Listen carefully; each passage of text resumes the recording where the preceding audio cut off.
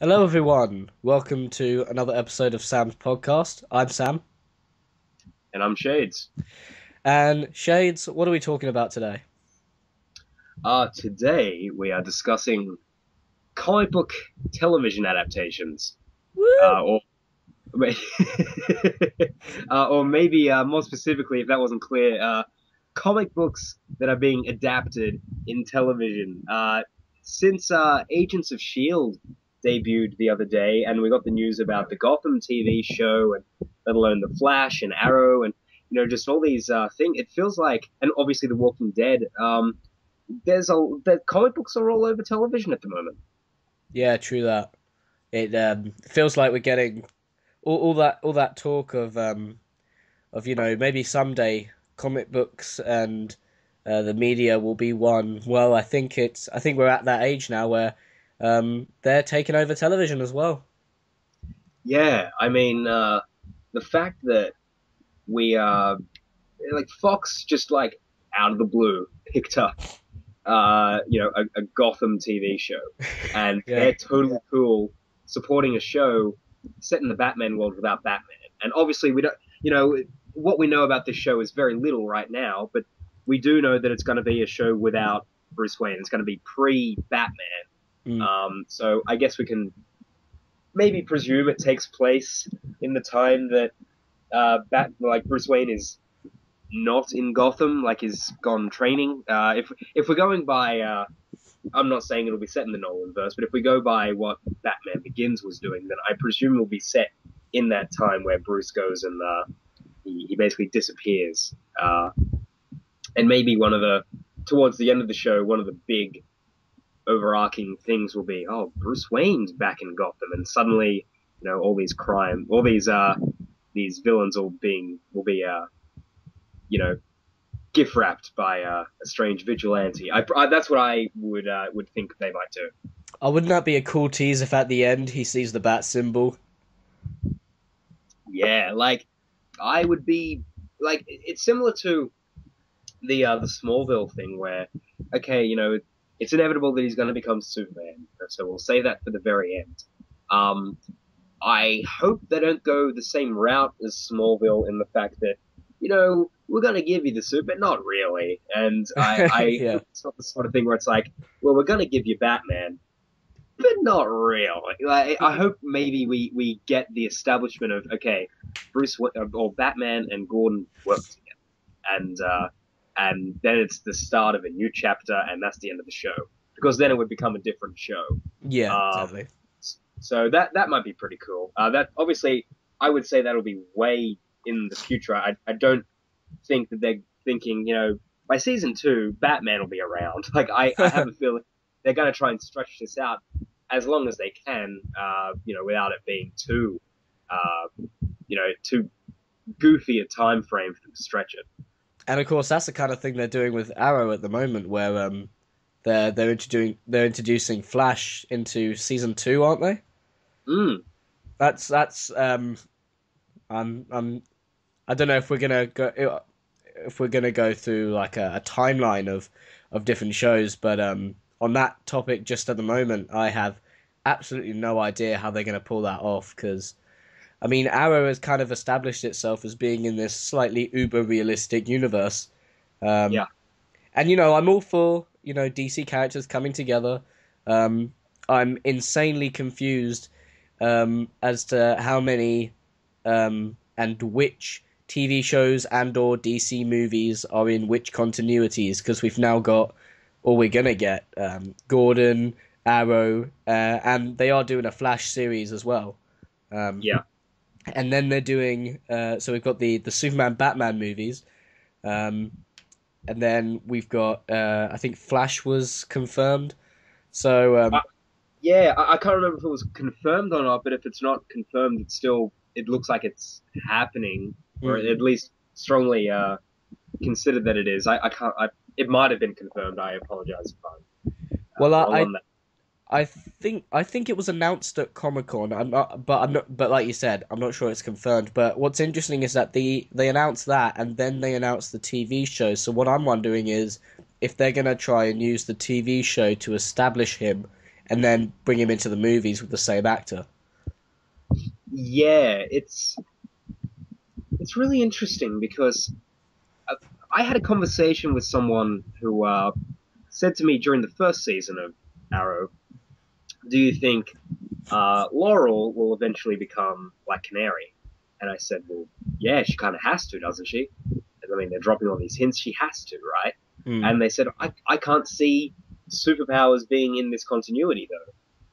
And I said, Yeah. oh, yeah, you got a point. And then it's like, and Flash is going to be spun off. And it's, I'm cool with them using a successful show to launch as a launching pad for another show and another character to maybe get a bit of spotlight in pop culture. Like that's cool. I mean, everybody knows who the Flash is, even if they know nothing of Art Allen or Wally West. Like everybody on the planet knows the Flash.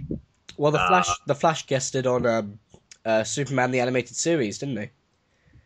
yeah, yeah. When they first I just started animating him. yeah. I mean, and he had that show in the '90s, and he's just kind of one of those characters that you don't have to know anything about comic books to know. If somebody says, who's the Flash, they'll, describe the Flash to me. Yeah. To just a random person on the street, they'll go, oh, he wears red, he runs really fast.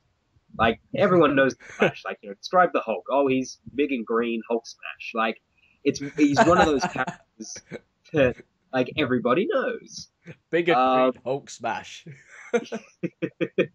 yeah. Um, but so I understand why the Flash is kind of an intelligent choice to make a TV show about. Um, I am a little confused at why they'd want to spin it off of Arrow, just because to me, at least right now, Arrow doesn't seem like the sort of show where they could do superpowers yet. But Yeah. I'm not going to judge it until they actually do it. They might do it and I'll be like, oh wow, that was really smart. Or they might do it and go, that stretches the boundaries of this show a little bit. But we'll see. Yeah, it wouldn't worry me as much if and they've done this with Man of Steel and Batman as well, is that when they first made these projects, they didn't intend to have them they didn't intend to have them become part of this bigger universe, and so they were in their own respected universes. So like Man of Steel was kind of a quotes realistic universe, and as was Arrow. But now you've got, Batman coming in, and it kind of works a bit more in Man of Steel because it is, it is quite fantastical, with the whole alien origin stuff. But it does feel like there were many things they put in that movie where they clearly weren't thinking about Batman or setting things up for a Batman movie. And I feel we've got the same thing here with Arrow, where they've kind of set up all this stuff, and all the kind of extraordinary things that were from the comics has kind of been changed into a more. It's either like Count Vertigo was drugs, Yeah, yeah, yeah, and I thought that was. I mean, I thought that was great for the universe it was setting up, because I mean the show itself is good, so I don't really care what tone they're going with. Um, but it is quite fairly obvious that, I mean, that just bugs me on a personal level, like when things are introduced when they clearly weren't intended to be, when they clearly weren't didn't intend to go there in the first place. yeah. It's. I mean, there's been hints of some fantastical elements, like he has the stuff from the island that heals things really easily. But The I magic remember leaves. that I went, wow, okay. Uh, just don't tell anybody in the world about that, because why would why would doctors want this medicine that can instantly like heal people? I just love Um, how simple it is in that episode when Slade is he's like injured, and Tommy just goes, you know what? There were these magic leaves. I'm gonna go get some. he's like, Yalfe had this stuff that can heal you. I'm gonna go get it. So, um, and I actually liked the whole point of that episode. That was, Well, that was great. does he save this guy he doesn't know, or does he go by Slade's word of not trusting anyone else? Oh, and I was And so glad he didn't save that guy, because I thought he was gonna succumb to annoying character syndrome. Yeah, I really, I was like, if they've got like two Slade and two wimps, like the island scenes are gonna get real fun. Yeah, But they didn't go down that. I actually, I feel like, and I'm not criticizing them for this because I liked how they wrapped it up, but I feel like by the end of the season they went, oh, we forgot about that character. yeah, Let's make him part of the uh, uh, what was it? Oh, Fryer's men. So they did the thing where Oliver's captured and there he is sitting at the desk. It's like, yeah. And he just does an I, evil smile. yeah, I thought that was awesome. I Yeah, loved. and But and I, that they had a similar thing with Walter. yeah, Like he yeah, disappeared, and then all of a sudden they were like, "Oh yeah, Walter, we kind of need to find him."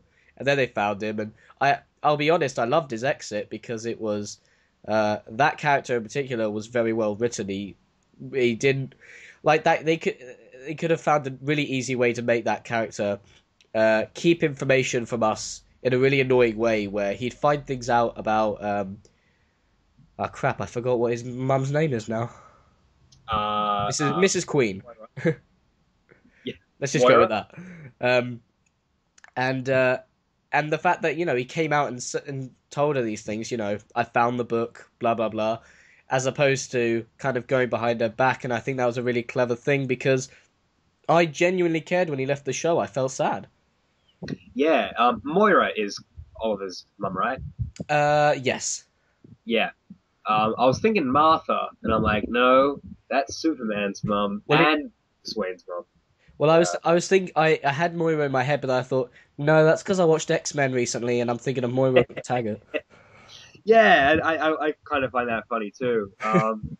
But yeah, so yeah, I really like the Walter character, and it was very clear that maybe not so much that they forgot about him.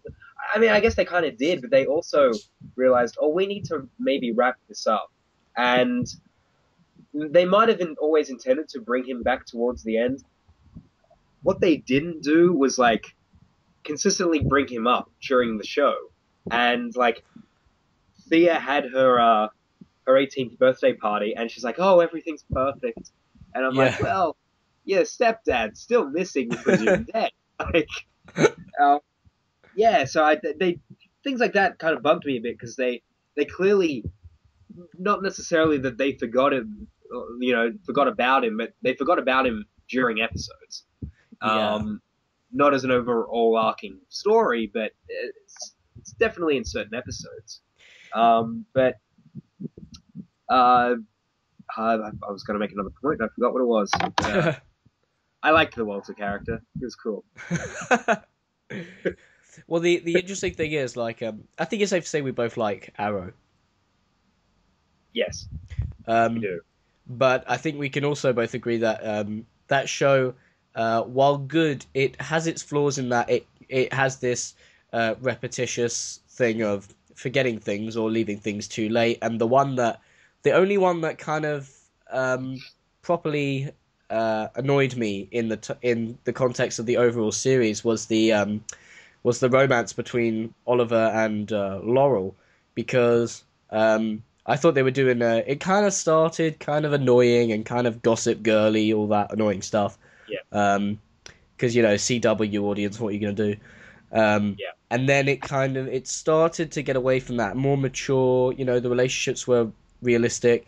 I loved Tommy, and and but then all of a sudden, they break up and she's crying and Oliver kind of says, "Oh yeah, I still like you, but nothing can ever happen."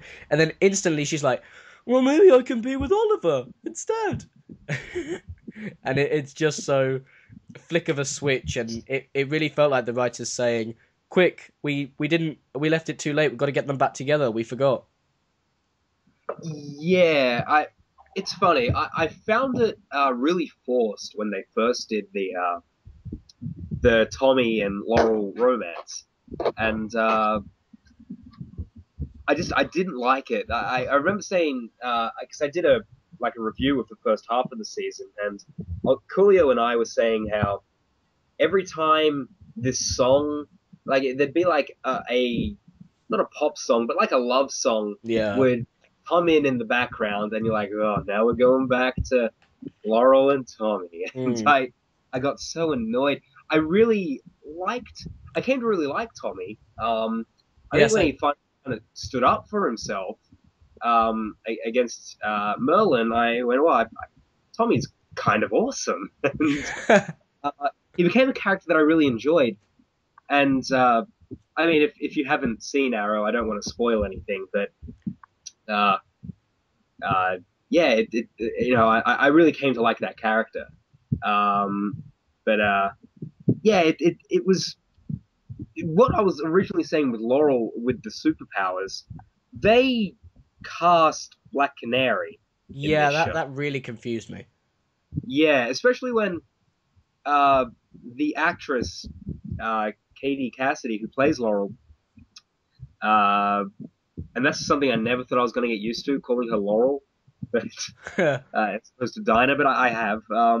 They've dyed her hair blonde for this Yep. new season, so you'd think they're setting up Black Canary even further with her, but apparently they've cast someone else. Yeah. Well, the interesting thing is they, like in the trailer. Have you seen the season 2 trailer? Yeah, yeah, Um, I think she says something. If I'm remembering it correctly, she says something like, "Oh, someone needs to sort this town out, or someone needs to sort the city out, and I'm gonna take down whoever." Blah blah blah. And I think to any normal person that's just meant to be like, "Oh, I'm gonna lawyer up." Um, but I wonder if it's meant to be like she's taking things into her own. She's taking action, and maybe they just maybe it's just a different actress when she's got the mask on. Maybe they just didn't get the right. I'm trying to find the logic in the in the two actresses' decision. yeah. It's funny. Because I think she says my boss wants to capture the Hood, and I'm gonna help him. Oh, that was And it. I went, that's kind of interesting. And I could see her doing the sort of thing where she blames the Hood for Tommy's death, and Spoilers. so they're kind of doing like a Gwen Stacy, Peter Parker, death of Captain Stacy thing from the comics there, which is kind of cool. Yeah. Uh, and yeah, so that I'm really intrigued to see that. I said I wasn't going to spoil anything. Sorry, if you haven't seen Arrow by now, come on. Yeah, go back in time and don't listen to this podcast. Yeah, sorry. We might need to put a little spoiler. Yeah, I'll stick one. I'll stick one in the title. Shade But spoiled this podcast. sorry, Tommy's dead. Uh, He's so dead. I didn't kill him. Don't blame me.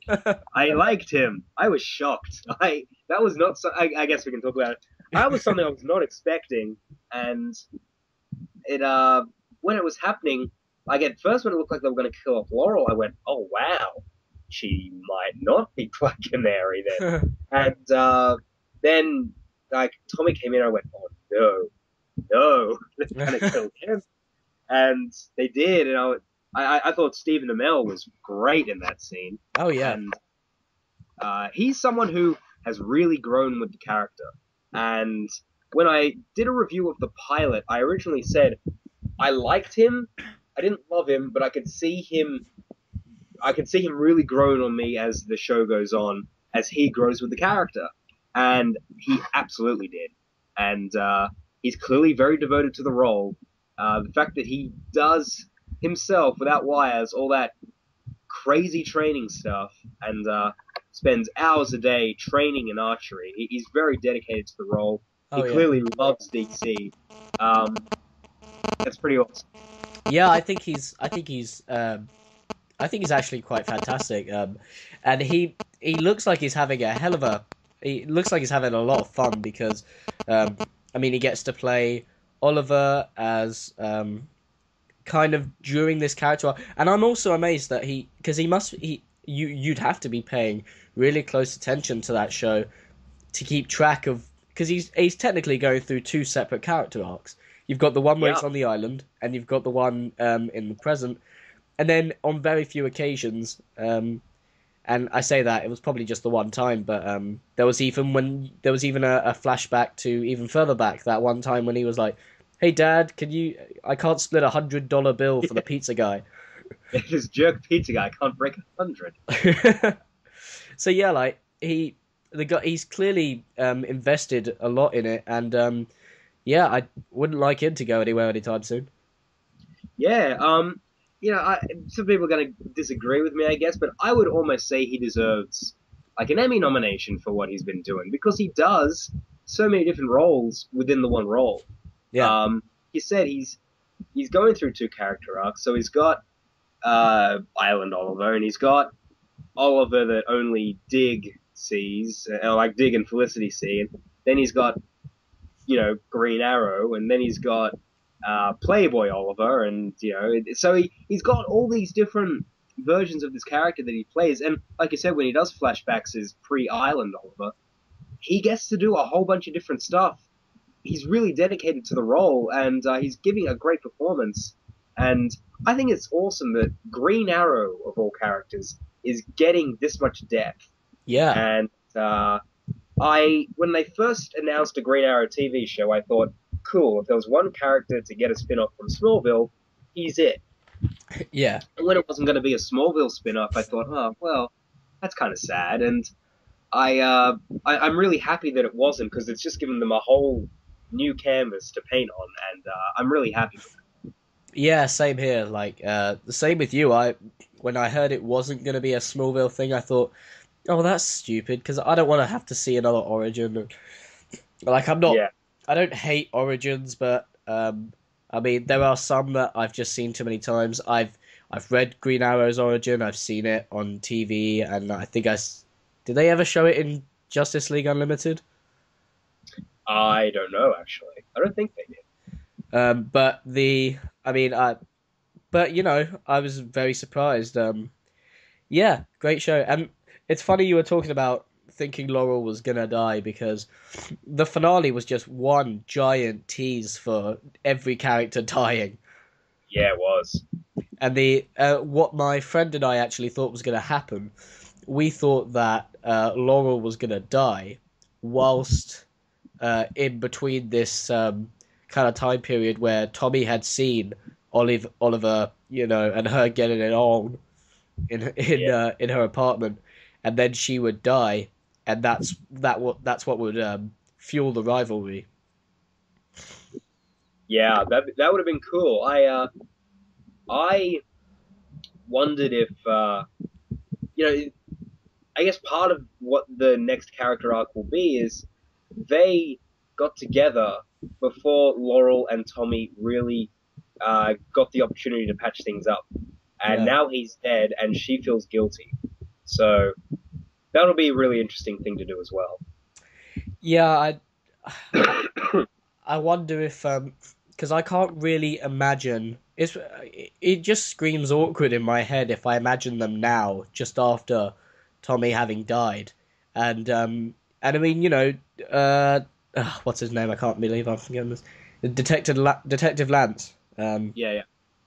When when they escaped the building while it was on fire, when she went back to pick up some papers, um, and he was holding her back, and maybe I'm getting this wrong, but I could have sworn she said, I love him. Yeah. So um, it's gonna something's gonna that's gonna have to spice things up a bit. Yeah. Maybe even get in the way. Yeah. And it's what we were originally talking about, which got us onto the subject of Arrow, was the notion of introducing other characters in this show. I and I liked a lot more than most did what they did with Huntress. Um, Apparently, some people just really didn't like that. I was fine with it. I liked it. But can you see them bringing in other characters? I know they've announced some characters like Bronze Tiger and stuff coming into the show, but can you see them introducing any other superheroes characters into this show? The only superhero I would have uh see, I have to think about this really really carefully now. Like, I think they could do, and I know he's technically already in the show, um, but I think they could do the whole, Arsenal thing with Roy. Um, Mhm. but of course, you have to go through the entire Red Arrow thing, which is at least a good year or so away. Um, Yeah, um, but character wise, I think it's difficult to say. Black Canary, I can't. The only thing I can see, unless they're going all out there and just saying, we're gonna have these cosmic powers. Powers are in this universe. Don't ask questions.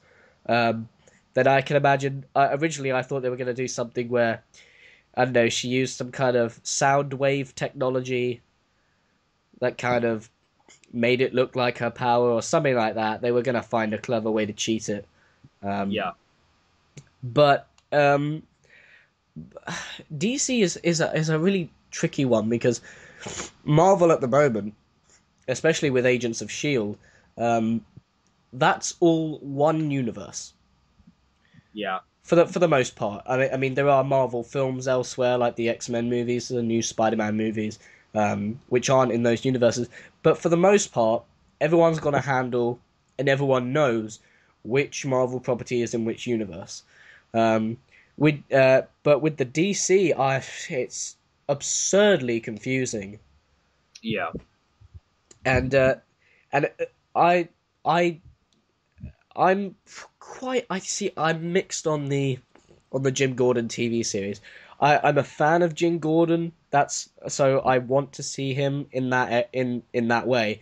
Um, but the other thing that got me was the fact that DC announced it straight after Agents of Shield aired. yeah.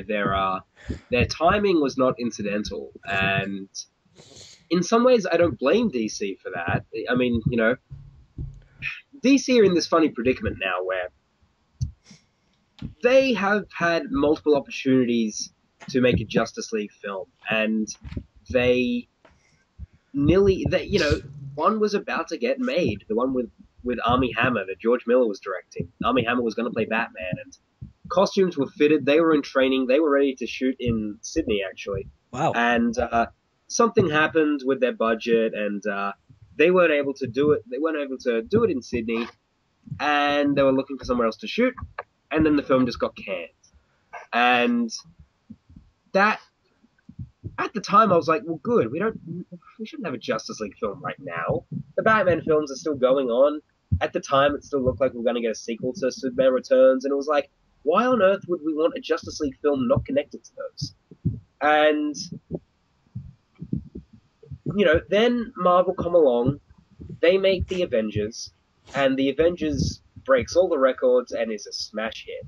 And I'm sure Warner Brothers and DC look at that and go, that should have been us.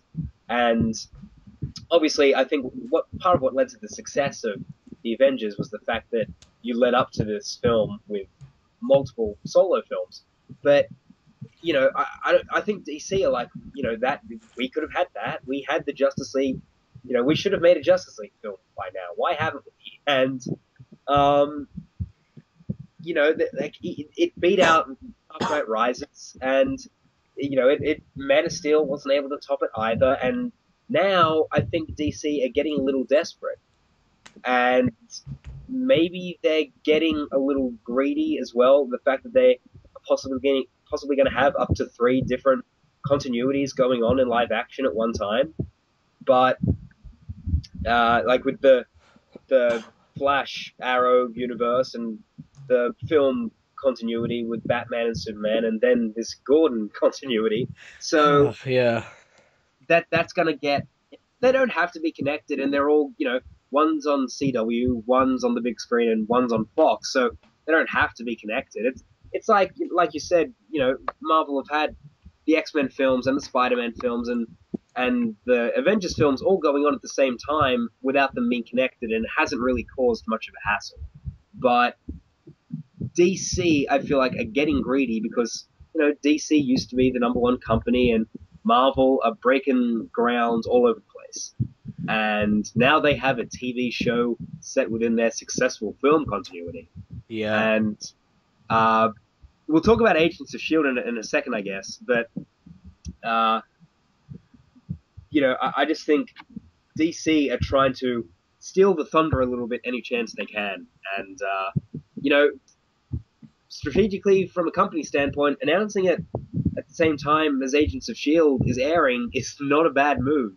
No. Uh, it's a little backhanded, but it's certainly not a bad move because what were people kind of talking about after that? I mean, not to say that it completely stole Agents of Shield's thunder, but a lot of people were talking about the Gordon show a lot more than the Agents of Shield show. Not the general public, but in terms of comic book fans, people immediately started talking about that instead.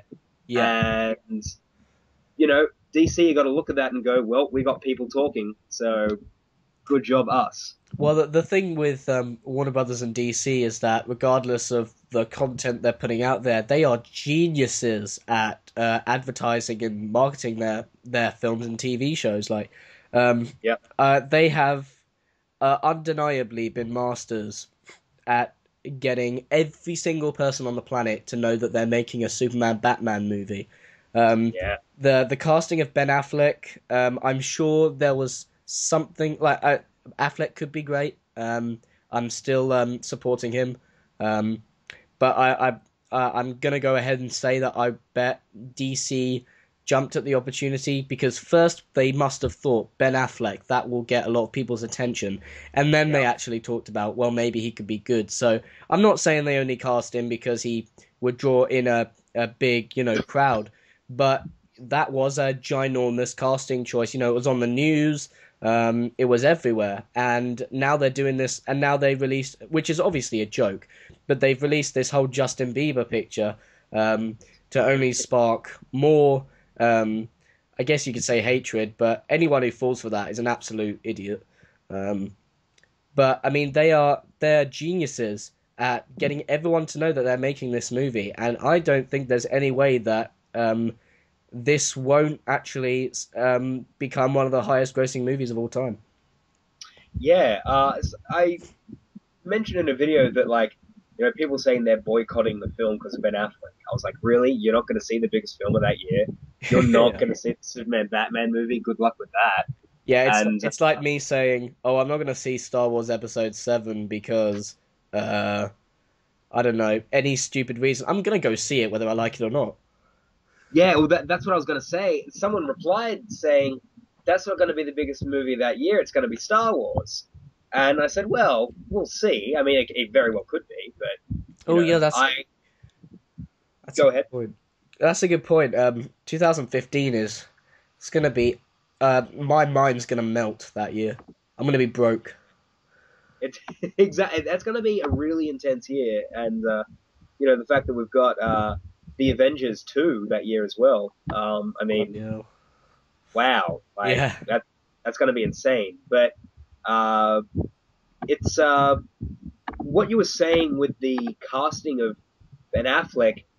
You're absolutely right because a lot of people said I would have preferred if they cast an unknown, and in some ways I agree. But there is no way that the casting of an unknown would have gotten anywhere near the attention that Ben Affleck got. Like, for example, when they cast Daniel Craig as Bond, like part of the reason so many people knew about it was because people thought that was the wrong choice, Yeah. and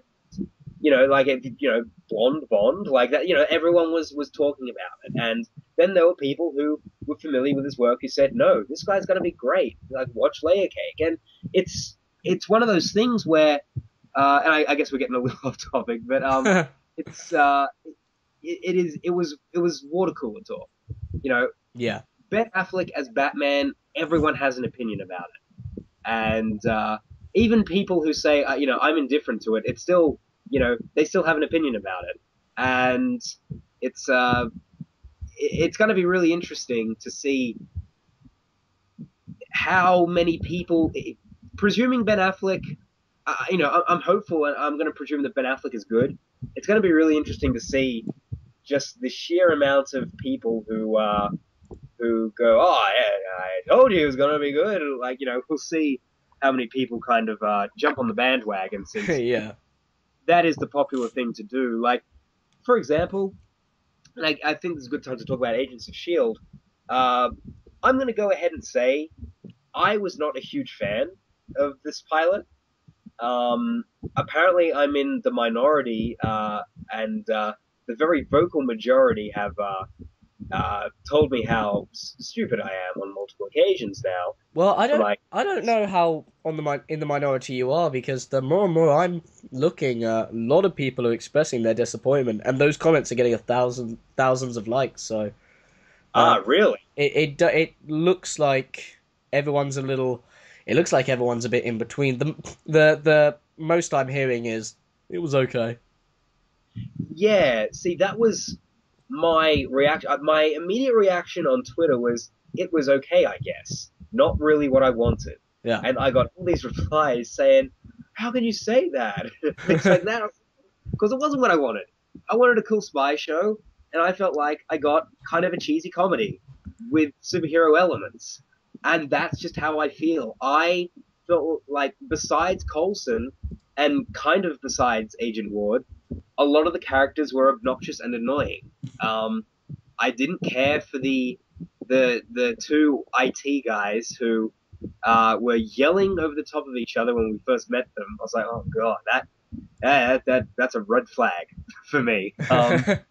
And then there was the girl who was hacking into Shield and everything. Oh, I wanted to punch the living daylights out of Sky. Yeah, thank you. I couldn't remember her name. Like, uh, probably a good actress. Very attractive young lady. Annoying as hell. I Yeah. could not stand her. And just every the one line I laughed at was, with great power comes a lot of weird stuff, or whatever it was. That was a Whedon-esque line Yeah. that made me chuckle. But just that it didn't. I didn't care for a lot of the comedy in this, and it felt very much, And I'm a big Whedon fan, but it felt very much beneath Whedon for me. Yeah, I was you see, when I first saw it, I said I thought it was pretty good. But the more and more I think about it, the more it starts to annoy me. Um, Mm. Something about it, like I'm a big fan of. I say big fan. I only discovered it about a couple months ago, but I really got into Firefly a couple months ago, um, Right. and I thought it was absolutely fantastic, like most people do. And I I intentionally avoided it because I knew I was going to love it, and then instantly get upset that it was cancelled. Yeah. um, but yeah, like that's a great show, and so I kind of recognized a lot of things that was going on in this episode. It did seem very reminiscent of that Joss Whedon team, team coming together style. But I mean, the camera angles, a lot of that stuff, it felt like a TV show. The whole thing itself, to me, just felt quite generic. Yeah. The thing that annoyed me right off the bat is we have Agent Coulson, who everyone thinks is dead except for those with level 7 clearance, even though he walks the streets of Los Angeles in broad daylight with a megaphone. I was just thinking that. Yeah, that went well. I sure hope, like, Tony Stark doesn't fly past right now, sees your ass in broad daylight. Um, uh, let alone the fact that he was at Union Station, just with a megaphone. And for those who don't know, Union Station is the kind of the main train station in Los Angeles. I lived in Los Angeles for 2 years, but it's also where the scene in Dark Knight Rises is filmed, Scarecrow's Court. Oh, Uh, cool. yeah, so all that the scene that was going on there, and you'll see different scenes get shot there in things. Like it's been used in Chuck, and I'm sure it's been used in countless movies. That hall, but yeah, it was also Scarecrow's Court, which is pretty neat. But yeah, so they're there at this major train station, and this secret agent who is meant to be secretly alive is just there. Yeah. The world to see. And we've already established that, people love filming these superheroes with their cell phones. So, like, what's stopping people from filming this guy who's about to blow up with the extremis uh, uh, disease? Like, Yeah. if the Colson's going to wind up on YouTube. So, I just, that really, it really ticked me off when I stopped and thought, wait a second. Like, that, yeah, that really annoyed me. I feel so bad for not having realized that until you just said it. Like I didn't notice it when it was happening, and then afterwards, I was thinking, wait a second, why is there a big reveal that he's still alive? He finally just walks around in his flying car. Oh, right. Am I the only? Right. I will judge you if you do not create a "What did we do" with the flying car and make it another Back to the Future when this baby Um, hits 88 miles per hour. that's the end. That's the ending of the next episode. Is it? Oh, I'm so sorry. I've ruined it for everyone. No, that's cool. But as soon as I saw that, I was like, well, I've got my ending, and Yeah. it's like where we're going, we don't need roads, and then Yeah. they fly away. So yeah, I went, I couldn't believe it when they did that. Yeah, and the car even came right up to the camera. Exactly. So it's gonna go straight into back in time. Do do do do. I couldn't believe Gotta they get did back that. in Like time. exactly. I was like, as a Back to the Future fan, it's kind of funny, Oh yeah. but in realistically, like, what? I really couldn't believe it when they did that. Yeah. But the flying car is kind of neat. But I mean, we're kind of there were certain spy uh things in the show that I liked. Like I liked the glove that took the fingerprints and that. Like my brother and I turned to each other and went, "Oh, that's cool." Yeah. And I liked that fight scene that he had with those guys. I kind of questioned the like the I guess it was like the drugged up model that walked in and just like didn't react and then walked away. Oh, okay, that's all right. But I guess the yeah, I and guess the joke was supposed to be that she lives there, so she gets this a lot, and she just decided to leave the apartment and let them finish the fight. I guess. I guess like my first reaction was, is she like just like really stoned or something? And she's like, I must be tripping, and then she walked out. I didn't get it. It was just it was one of those. There was a lot of comedy in this that um I think was meant to be. I could see a lot of people finding it really funny, and like you and I did the review of Iron Man 3 where we kind of just came down on the fact that the comedy was not for us, Yeah. and I feel like that was the same with Agents of Shield. At least for me, was that the notion of Coulson stabbing Agent Ward with the truth serum and him breaking down, and saying "Granny" and stuff like that. I went, I don't Yeah. know if I like this. Well, So that bit in particular, I'm glad you mentioned that bit in particular because that did make me kind of go, what? Because that whole thing is that it makes you tell the truth, and she just yeah, mentions grandma, and he suddenly turns into a baby. What? yeah, I didn't know truth serum like changed your personality. Yeah, like the it because I was gonna say it is interesting that you thought the comedy was like that because I didn't pick up on it, but I didn't love the comedy either. I thought it was kind of average, but there were moments that did kind of make me roll my eyes. Like for instance, I think the biggest problem is that I don't really like a lot of these characters. Um, so there's not a lot of I don't get a sense of fun with them at the moment. I mean, like we're coming down on this a bit, but granted, it is a first episode.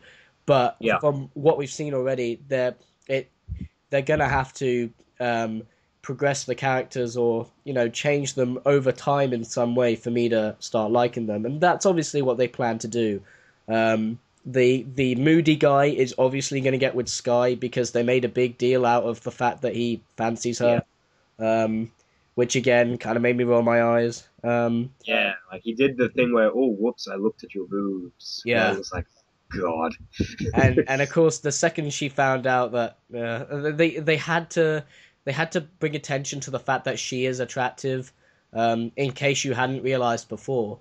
Um, yeah, Yeah, it's funny how people refuse to watch Arrow because they're like, oh, it's a CW superhero show.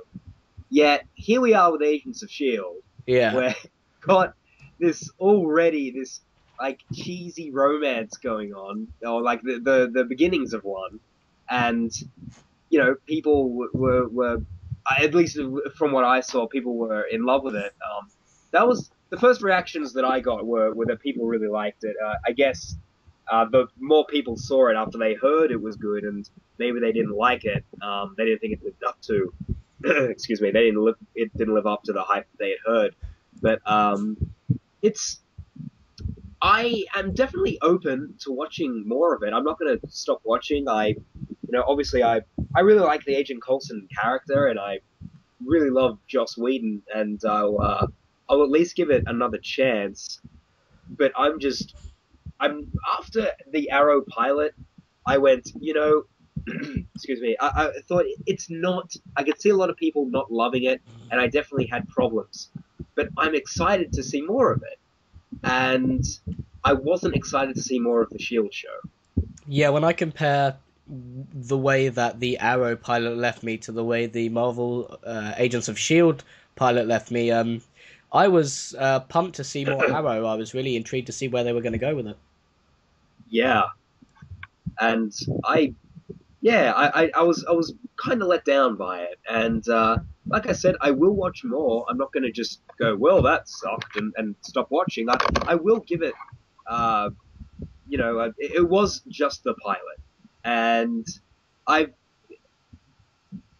some people. There have been bad pilots to great TV shows in the past. Uh, and so we'll see. I've heard a lot of people say they don't like the pilot to Firefly. Actually, I've never watched Firefly. I've got to admit. It took a second viewing of the pilot for me to come around to it because I saw the pilot, which is it's quite slow.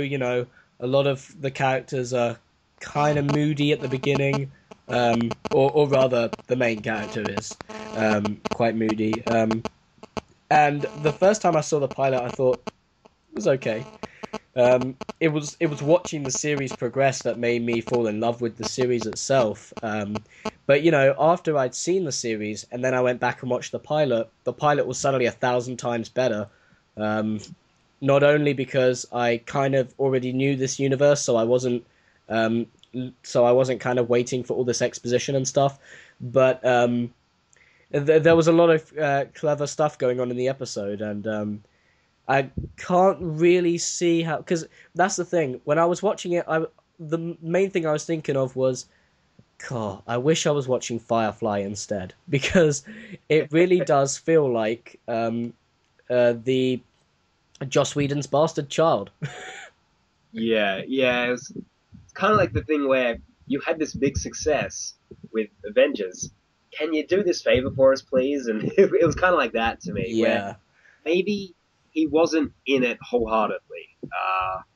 Like he did write the pilot, so I'm not going to uh, just sort of say, well, it wasn't Whedon's fault, and like not place any of the blame on him. I mean, I'm not placing blame on anyone, but I just I'm not going to exclude him from my criticism because he did write it, so some of this dialogue is his. yeah. Um, That's the and problem. If we say anything bad about the show, we suddenly hate Joss Whedon. yeah, and look, people are going to ignore me saying this, I know, but look, his run. Everyone knows me as like a big X-Men fan. I love his run on Astonishing. It is my favorite X-Men stuff. I just Uh, finished reading Gifted. I thought it was fantastic. oh, cool. Yeah, it's like when I read Gifted, I went. Well, actually, when I read the first issue of his run, and I went, "Wow, this is gonna be cool." Yeah. And I read Gifted and instantly fell in love, and I was like, "I've got to read the rest of this." And I bought the other three trades, and it's my favorite X-Men stuff. And you know, obviously I love Avengers like everyone does, and I really love Buffy, and you know, it's uh, I haven't watched Firefly on purpose. I haven't not watched Firefly on purpose. I uh, I just haven't watched it. Um, I so I really love Whedon's work and I respect him a lot. This just was not something that I liked, and you know that happens. We'll see if this show. We'll see how this show goes. Next week's ratings are going to be really interesting because apparently it was one of the biggest uh, uh, pilots in terms of viewership for a drama series in America in years or something. I read something like that. This is meant to be a drama. Well, yeah, well that isn't that funny to say. um, that's what I read. So I guess when you put it like that, yeah, that's kind of weird saying it that way. Yeah, Um, yeah, but it's it will be interesting because usually a TV show probably it loses a significant amount of viewers in its second episode. yeah, And I'm sorry, I'm gonna have to completely shift topics or find a really awkward segue because I forgot to mention this earlier. uh-huh. With DC and Marvel. The thing that frustrated me with the whole Gordon thing is that um, they announced it just as Agents of Shield was airing, and then that reminded me of when they saw the Avengers and immediately announced the Justice League movie was gonna be happening. I think DC's I think the thing where DC are going wrong is just that they're not taking any risks. They're waiting for Marvel to dive into the pool and tell them it's okay to come in. Yeah, like one of the big moves that DC. Actually, I don't want to put blame on DC for this because I don't know how true this ended up being. Because I guess I guess it's not true, but maybe they put the feelers out there to see how people would react. Like they could have orchestrated this, but there was talk that when it still looked like Thanos was going to be the villain of Avengers 2, they announced that Darkseid was going to be the villain of the Justice League. Are you kidding me? No, that they I don't know if they did announce this, but it was heavily rumored Oh that, my and god. I went, wow, let's get the two characters that are most alike from the Yeah. opposite comic universes, and both make them the villains. Like, are you kidding me? Yeah. And like, obviously, the Justice League is not coming out in 2015, so a lot of things ended up not happening or not being true, Well, depending on you know who orchestrated the news. DC might have had nothing to do with it, so we're blaming them for nothing. But it was just one of those things where I went, "You've got to be kidding me! Like, you can't expect." Not everybody is familiar with these characters, and when you announce Darkseid's going to be the villain, you're going to get the comic book fans excited, maybe. But when the general public go to see Avengers 2 and then the Justice League, and we've got villains that are so similar in both films, that's like almost like putting out a Deadpool movie and a Deathstroke movie in the same year. Like, people who don't know anything about them are gonna see these two trailers and go, "Oh, they got like a similar name, similar actual names. They look similar. Obviously, yeah. they act different, but it'd be like people would get instantly confused, and people are going to go and see the Avengers and then see Justice League, and you got characters that are really similar as the lead villains. That's going to be great, and that might have been part of Marvel's decision to go. Well, we're going to go with Ultron because how are DC going to try and battle us with that? Like Yeah. so they're going to do something so completely different in Ultron. And I was not on board with Ultron at first. With the James Spader announcement, I'm a lot more intrigued. So we'll see what happens there. But it was one of those things where I just went, wow, DC, really? Yeah. It's all go, isn't it? It's all Yeah. kicking off. Ran excuse me. Randomly, because it just occurred to me since we're talking about comic book TV adaptations. we should really talk about Birds of Prey and Smallville. Oh, please, let's. I have to admit I have never seen Birds of Prey, so this might be a bit quick. I'm assuming you've seen it. I have. Yes, I have. How is it? Is it good? Is it bad? Because I haven't heard good things. Here's the thing. I want to like it.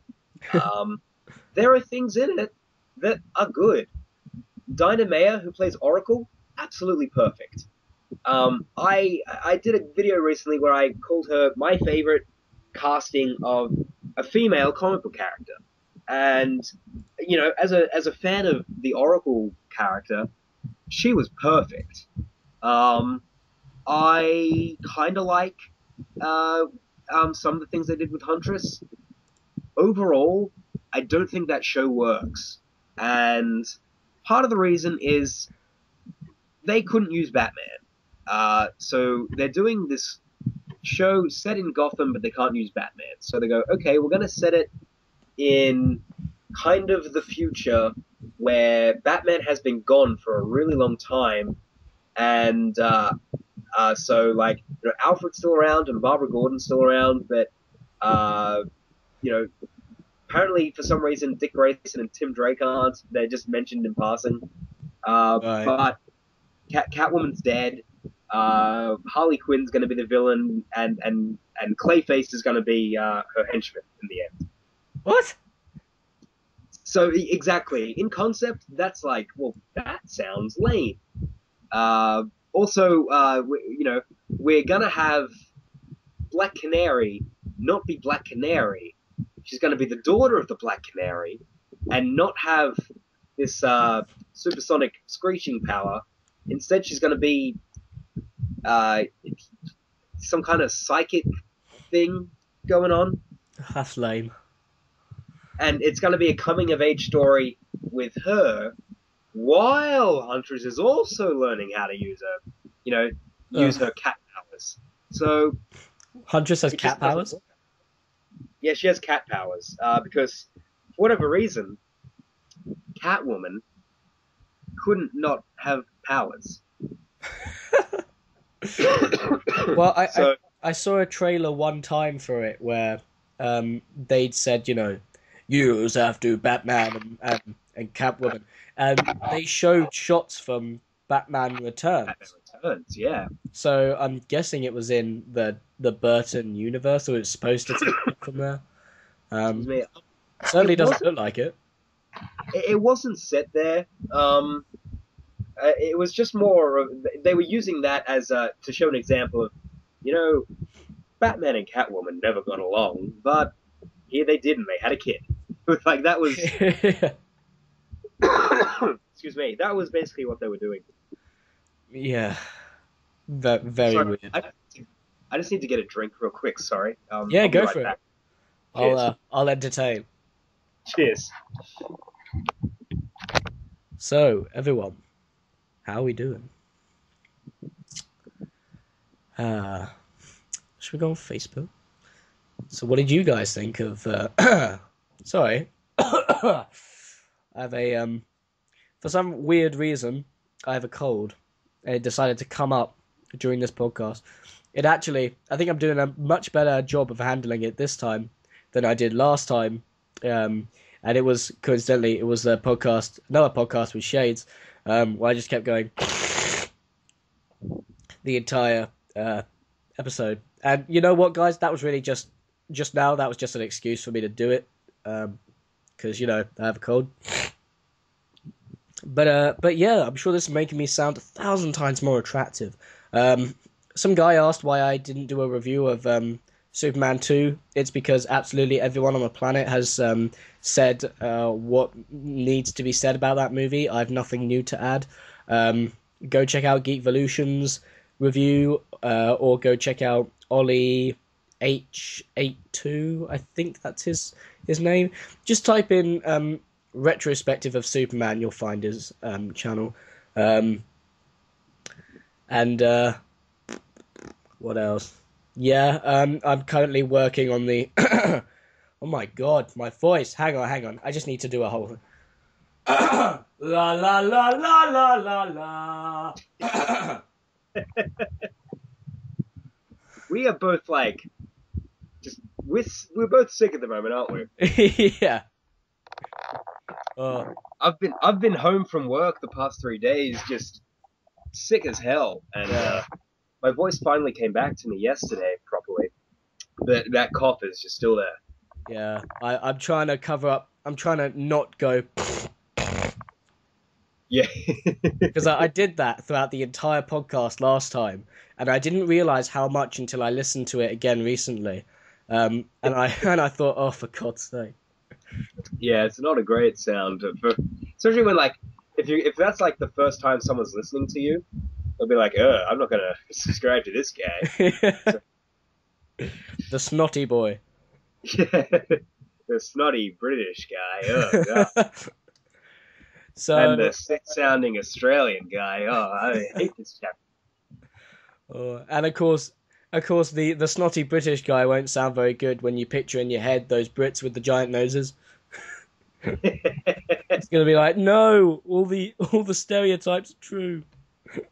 Yeah, like it's funny because we were talking earlier about Walter and Sleed in Arrow, how good characters they were, and I was like, we must sound like so, in love with our countries right now. Like you were talking about how great the British guy and the Australian guy were. So I Oh, was like, we do respect our own countries, just in case any prime ministers or Australian.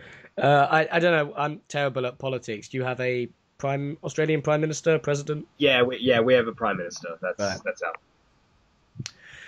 Right. Well, yeah, we're doing a podcast, right? Anyway, Sorry, I interrupted you as you were saying something. Did you want to tell people something?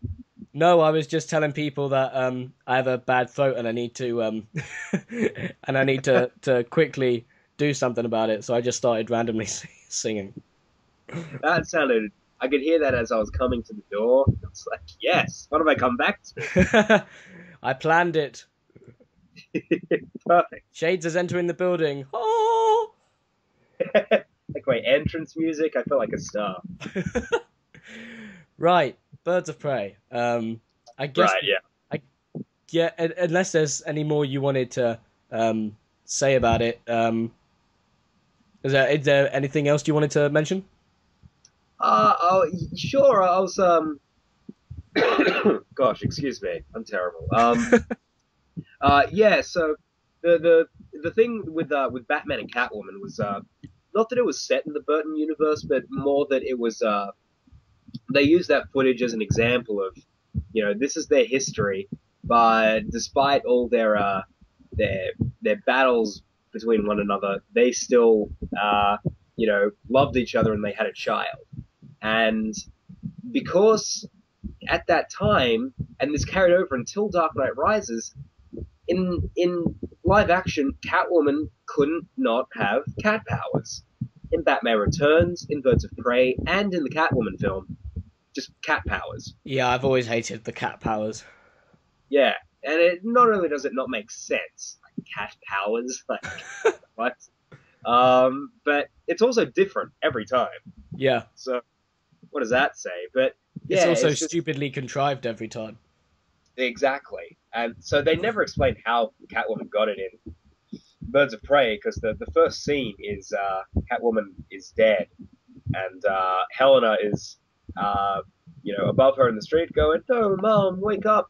Somebody stop him!" And there's a guy in a black coat and a hat with a knife, and you're led to think that it was the Joker because then, As the uh, as the Red Hood. no, just the Joker. Oh, And then like uh, Barbara Gordon is in her apartment, and the first thing we see her do is undress and have a shower. hello. So they know who they were targeting. And on the news, because apparently she has a shower that was in her living room where she could see the TV. Um, the TV lady says, "Oh, breaking news! Selena Kyle has been found in the middle of the streets of New Gotham. because they call it New Gotham in the past as well, because that makes sense. Um, and she's dead, and she's been stabbed. She's dead. Uh, I bet she doesn't say it like that, but basically. And It's Barbara Willem goes, "Oh Dafoe. no." um, so she goes, "Oh no, I got to call Helena." So she she gets out of the shower and I guess she puts on a bathrobe and she goes to call Helena, and then the lights go out and there's a knock at the door. So Ooh, like any smart, ward killing of joke. Batman. Sorry, Killing joke. exactly. But like any person who's been trained by Batman, the lights went out suspiciously, and there was a quiet knock at the door. So she runs to get the door, and It's kind of stupid. then yeah, which is incredibly stupid for Batgirl. And then Joker just shoots the shit out of her, Oh no, I've and seen that scene. yeah, and They had Mark Hamill do the voice, didn't they? exactly, which is the best thing. That's the best. Yeah, that was the. I think that's the one of the coolest things I've seen because they blur out the Joker's face, but he looks like the comic book Joker. I thought, oh, that's awesome, and Yeah, it's Mark Hamill's voice. Ah, fangasm moment. yeah, it was fantastic. And then the show, they suddenly cut to a little girl uh, waking up. And she goes, I saw her die. The cat lady and the other one, she got shot." And the mother says, "Oh, it'll be okay." And then they cut to that little girl who had the funny dream. She's grown up, and she's on the bus to New Gotham to try and find some answers to that one dream she had. And who should be on the bus with her but Jesse Pinkman from Breaking Bad, which is so funny to see Aaron Paul play this like nice guy, just with a normal American accent, just pure comedy. Yeah. Great actor, obviously, but yeah. So the show goes on, and Barbara eventually she creates a technology where she can walk again briefly, and it's just a lot of silly stuff. Like I said, Clayface is the villain. Just weird. It sounds like they had because from what I can see of the show, it didn't look like they had a massive budget. How did they manage to do Clayface? He looks like a really bad version of the Thing from the Fantastic Four. Right. He looks like, yeah. I mean, he's not like this big like monster. It's not like they could do like the effects for the Sandman in Spider-Man 3. He didn't look anything like that. He looked like, I guess he looked more like the Ben Grimm from that really bad Fantastic Four movie from the 90s. Oh, I love that film. It's so It's terrible. fantastic. He looks like that Thing. He looks God. more like the Thing than he does Clayface. Right. So it's not very good. Like I said, Harley Quinn is the lead villain, which kind of isn't a bad idea. But there's no explanation to where Joker is, and like for whatever reason, they kind of established that No Man's Land has happened in between the death of Catwoman and the Killing Joke, Right. uh, and the beginning of the story, but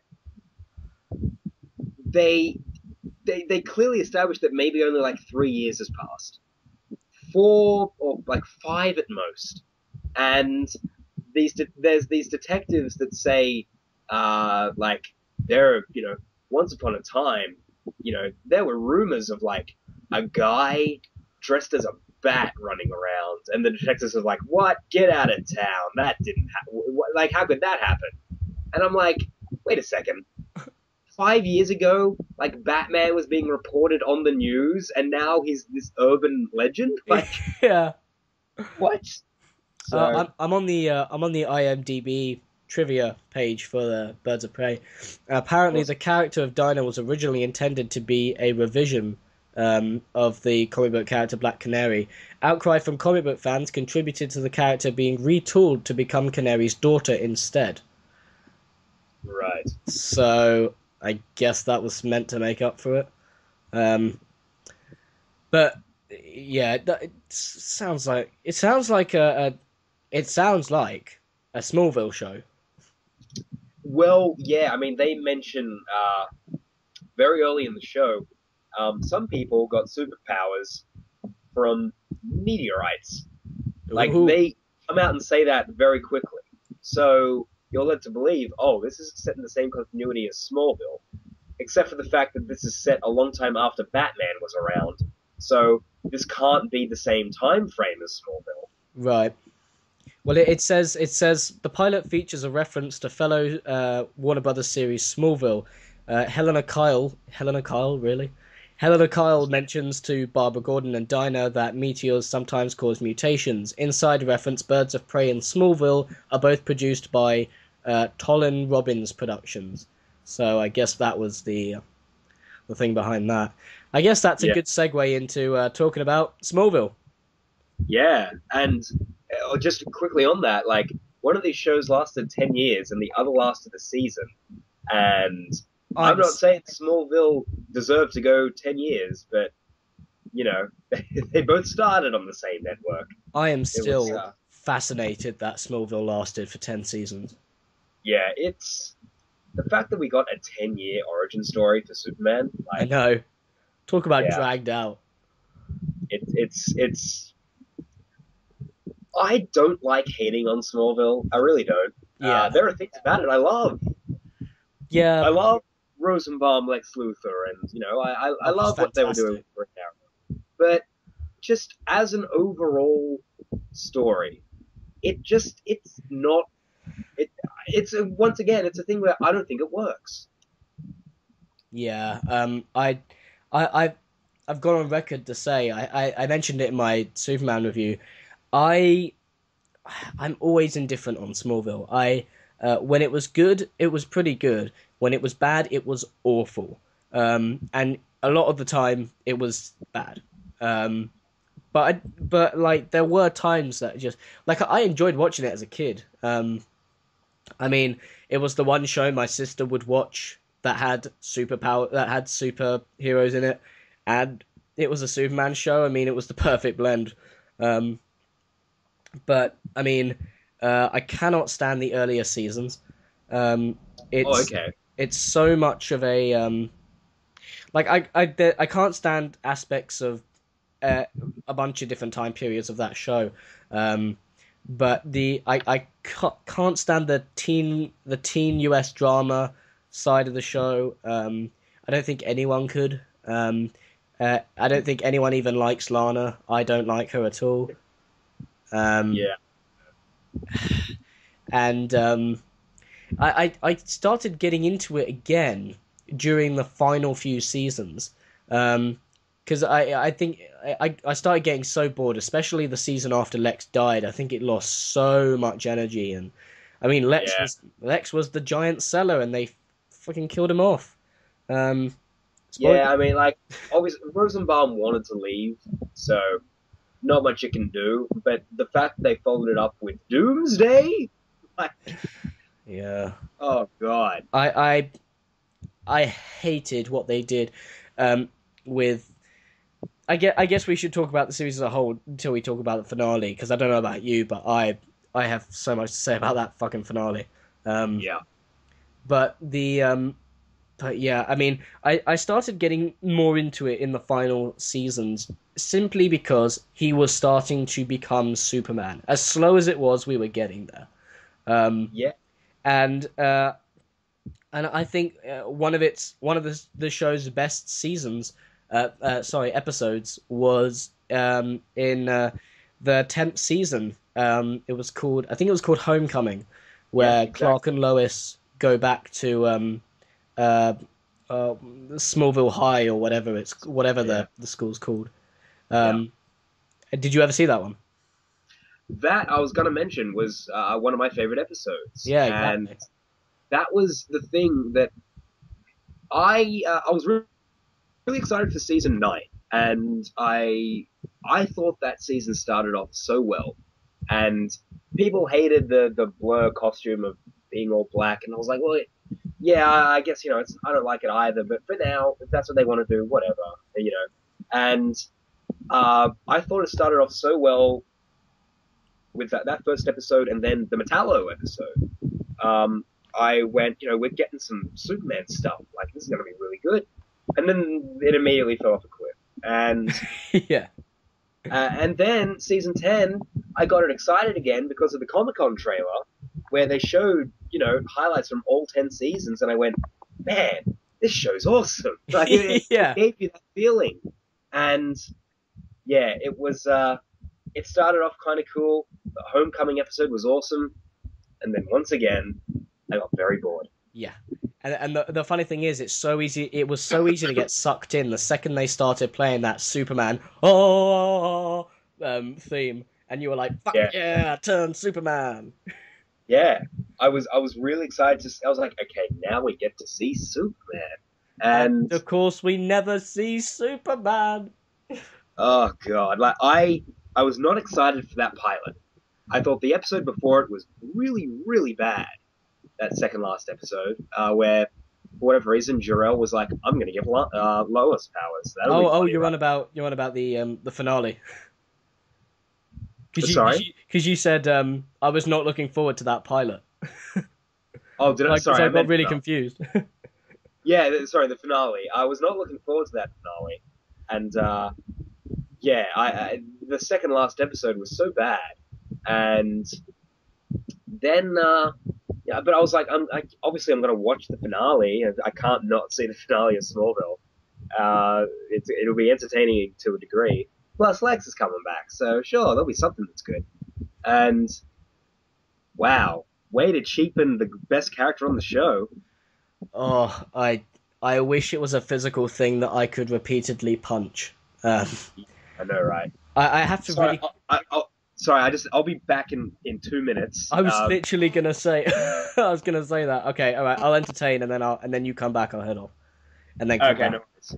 Sure. I'm sure everyone is loving that we keep coming back and leaving, but I'm sure it helps everyone feel involved. Exactly. I can ask.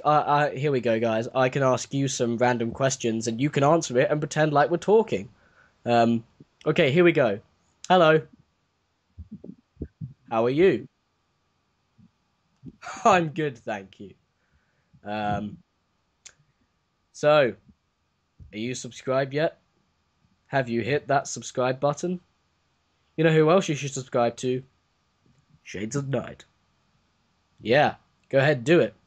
Do it now, come on. Open up a new tab, assuming you're on a laptop, and go ahead, ShadesAtKnight, YouTube. Click that subscribe button.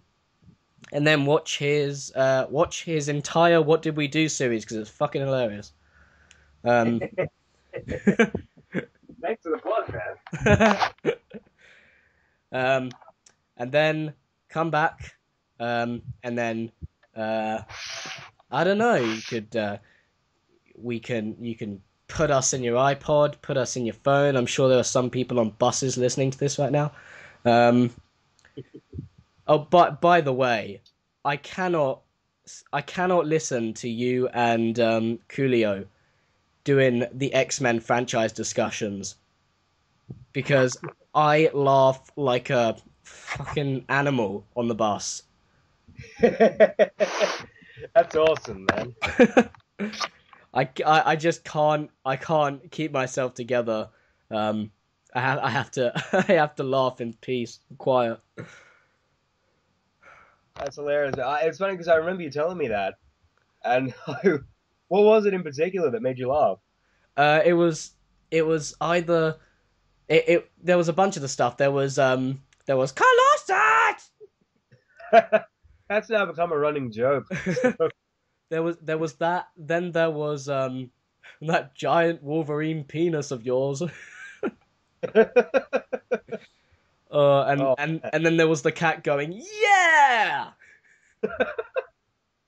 So I say things, and so does Coolio, and later we listen back to it, and we're just like, what the hell? I loved it.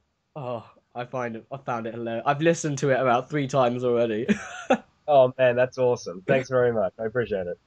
Well, because every time I go to college or whatever, anytime I travel somewhere, I say travel. Anytime I leave the house, um, I'll put in the earphones and start listening to the podcasts, and the ones that I repeatedly listen to again and again are the X-Men commentaries you did with Captain Logan, Oh, cool. and the franchise discussions. So you definitely keep me entertained, Shades. I appreciate that a lot, and I haven't really told the viewers this, but Sam and I share opinions on a lot of things, and that's kind of how we came about doing the Iron Man 3 video. But Sam, in my opinion, is one of the very best reviewers on YouTube because you are able to dissect things so well and present both sides of the argument in a lot of ways. And you're not just willing to kind of lay down and just go with what everyone else is saying, and you stand up for your opinions. And I was rooting for you to win Who Reviews the Reviewers last year, and Uh, yeah, or was that this year? Uh, I can't. Well, it was. Yeah, I think it was. It ended this year. Started It last ended. year. Yeah, it started last year, and yeah, that's right. Okay, cool. And yeah, so like it's yeah, I'm a big fan of yours too, man. So I'm. It's really cool that we get to come together and do this sort of thing because it's a lot of fun. Yeah, it is. Thanks a lot, man. Really appreciate it. Cool. Right, I need a piss. Are you able to entertain for a good a good minute or so? I will entertain. All right, cheers. Back in a sec. Hi guys, what's going on? So, what can I entertain you with? I'm not prepared. Uh, I don't know if you guys know me very well. I'm Australian, which is different to British, but for some reason recently, and I don't know how this has started and why it's only started now, but a lot of people have been leaving comments on my videos telling me that I sound like Henry Cavill. And I'm going to ask Sam this when he gets back and ask him if he thinks I sound British. I've been getting this a lot at work recently. I work at an airport, so there are a lot of accents floating around.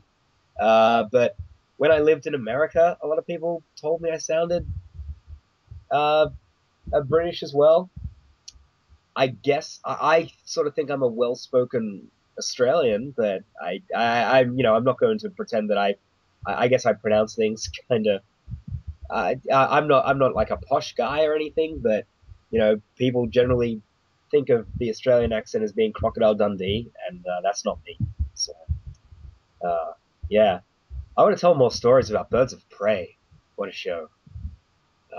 What's another good story?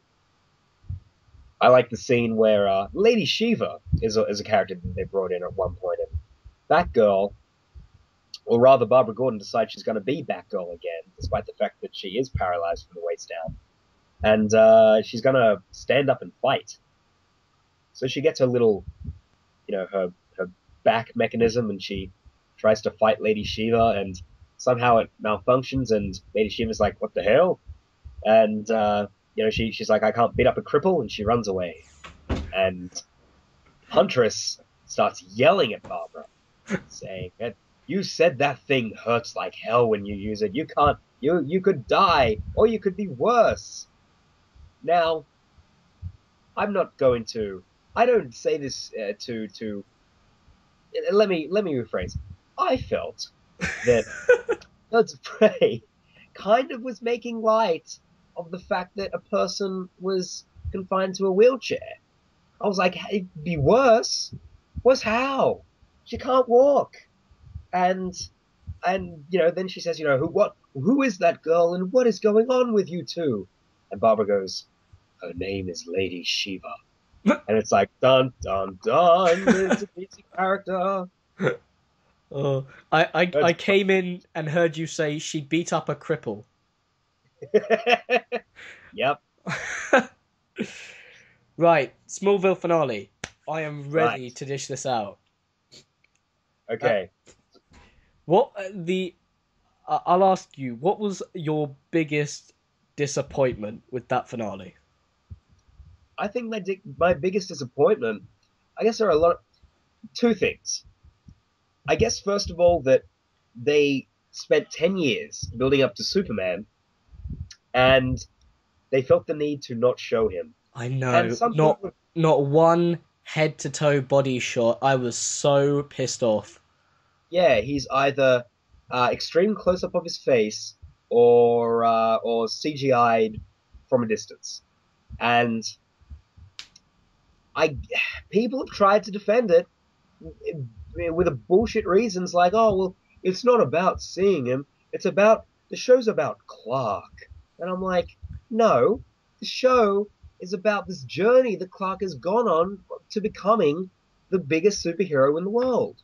I know, And I and mean, yes, it's about Clark, but just you're not. Superman is the most recognizable fictional character in the world, and you're afraid to show him in that iconic suit. Are you kidding? I, I, it was an absolute piss take. What annoyed me more was the fact that the show had for ages kind of been hinting at some stuff, and in the earlier seasons they'd had the Superman theme play a couple times, and they had Clark flying in his sleep and stuff, and suddenly they completely dropped that.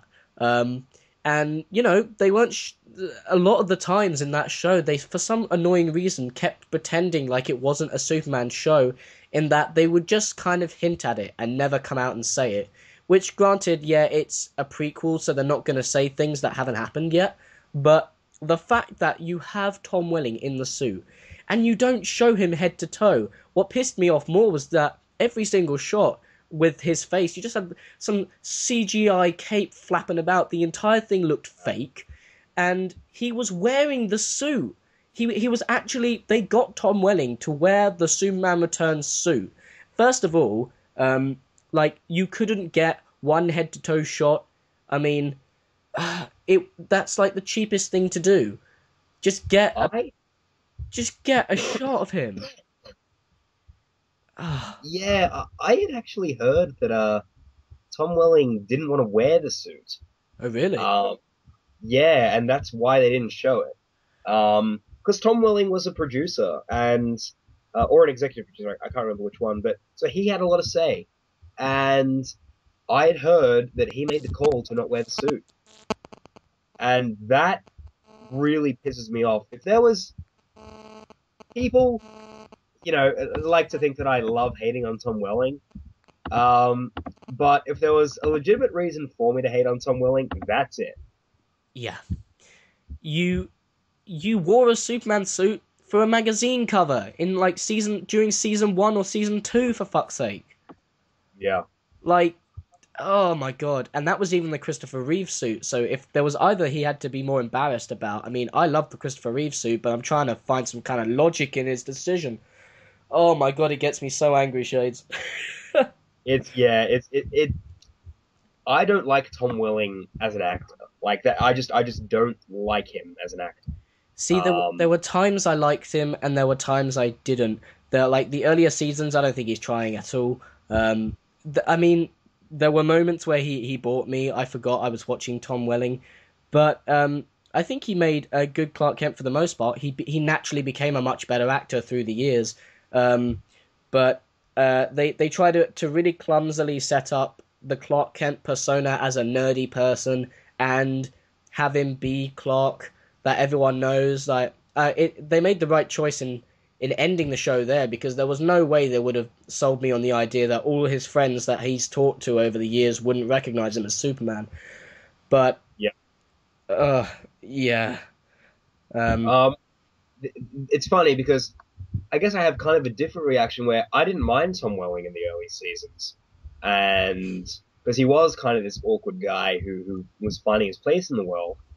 And then but the problem I think he got lazier the longer the show went on.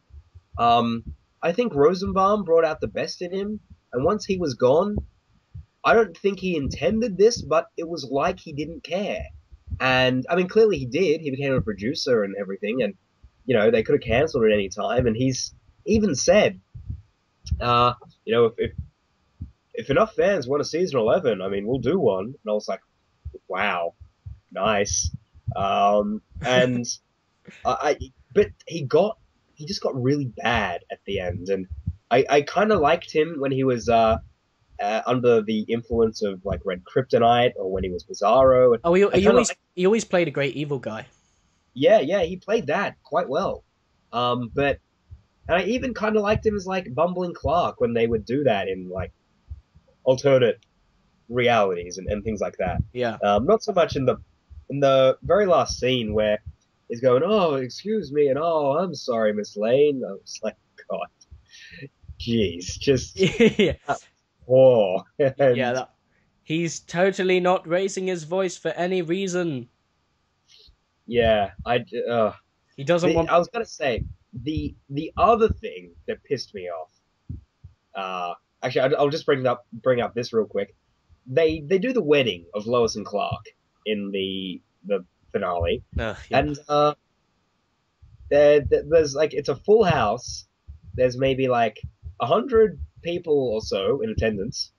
Actually, no, there'd be more than that, because you'd probably feel like 10 people to an aisle. So Yeah. there's like a lot of people there, and we recognize two characters. Yeah, isn't it just Green Arrow and Chloe? Oh yeah, I mean, sorry, even apart from them, like we Oh, right. recognize. So I guess altogether we recognize four characters in attendance. There is Green Arrow and Chloe. In the audience, there is Martha Kent and the ghost of Jonathan Kent. Is he? One of these people, one person is dead, and everybody else there, we're meant to buy the fact that all these people would get invited to this wedding when we've never met any of them, and like Martian Manhunter isn't there, or just all these other characters that have been in the show that are Any of the clearly Justice League? any of the Justice League. Yeah, And just ridiculous. and that's fine to expect because they did have a couple of, or at least one Justice League themed episode. Yeah, yeah, The thing that, yeah, that was, ugh, just thinking about it. But what else annoyed me was the revelation that allowed him to fly. Um, yeah, they had this bloody power up throughout the entire season, and what I got was the power was always inside him. He always had the power. He just had to be at some kind of the right emotional state to use it, or something like that. yeah. He had to something to do with will, something to do with serenity, something like that.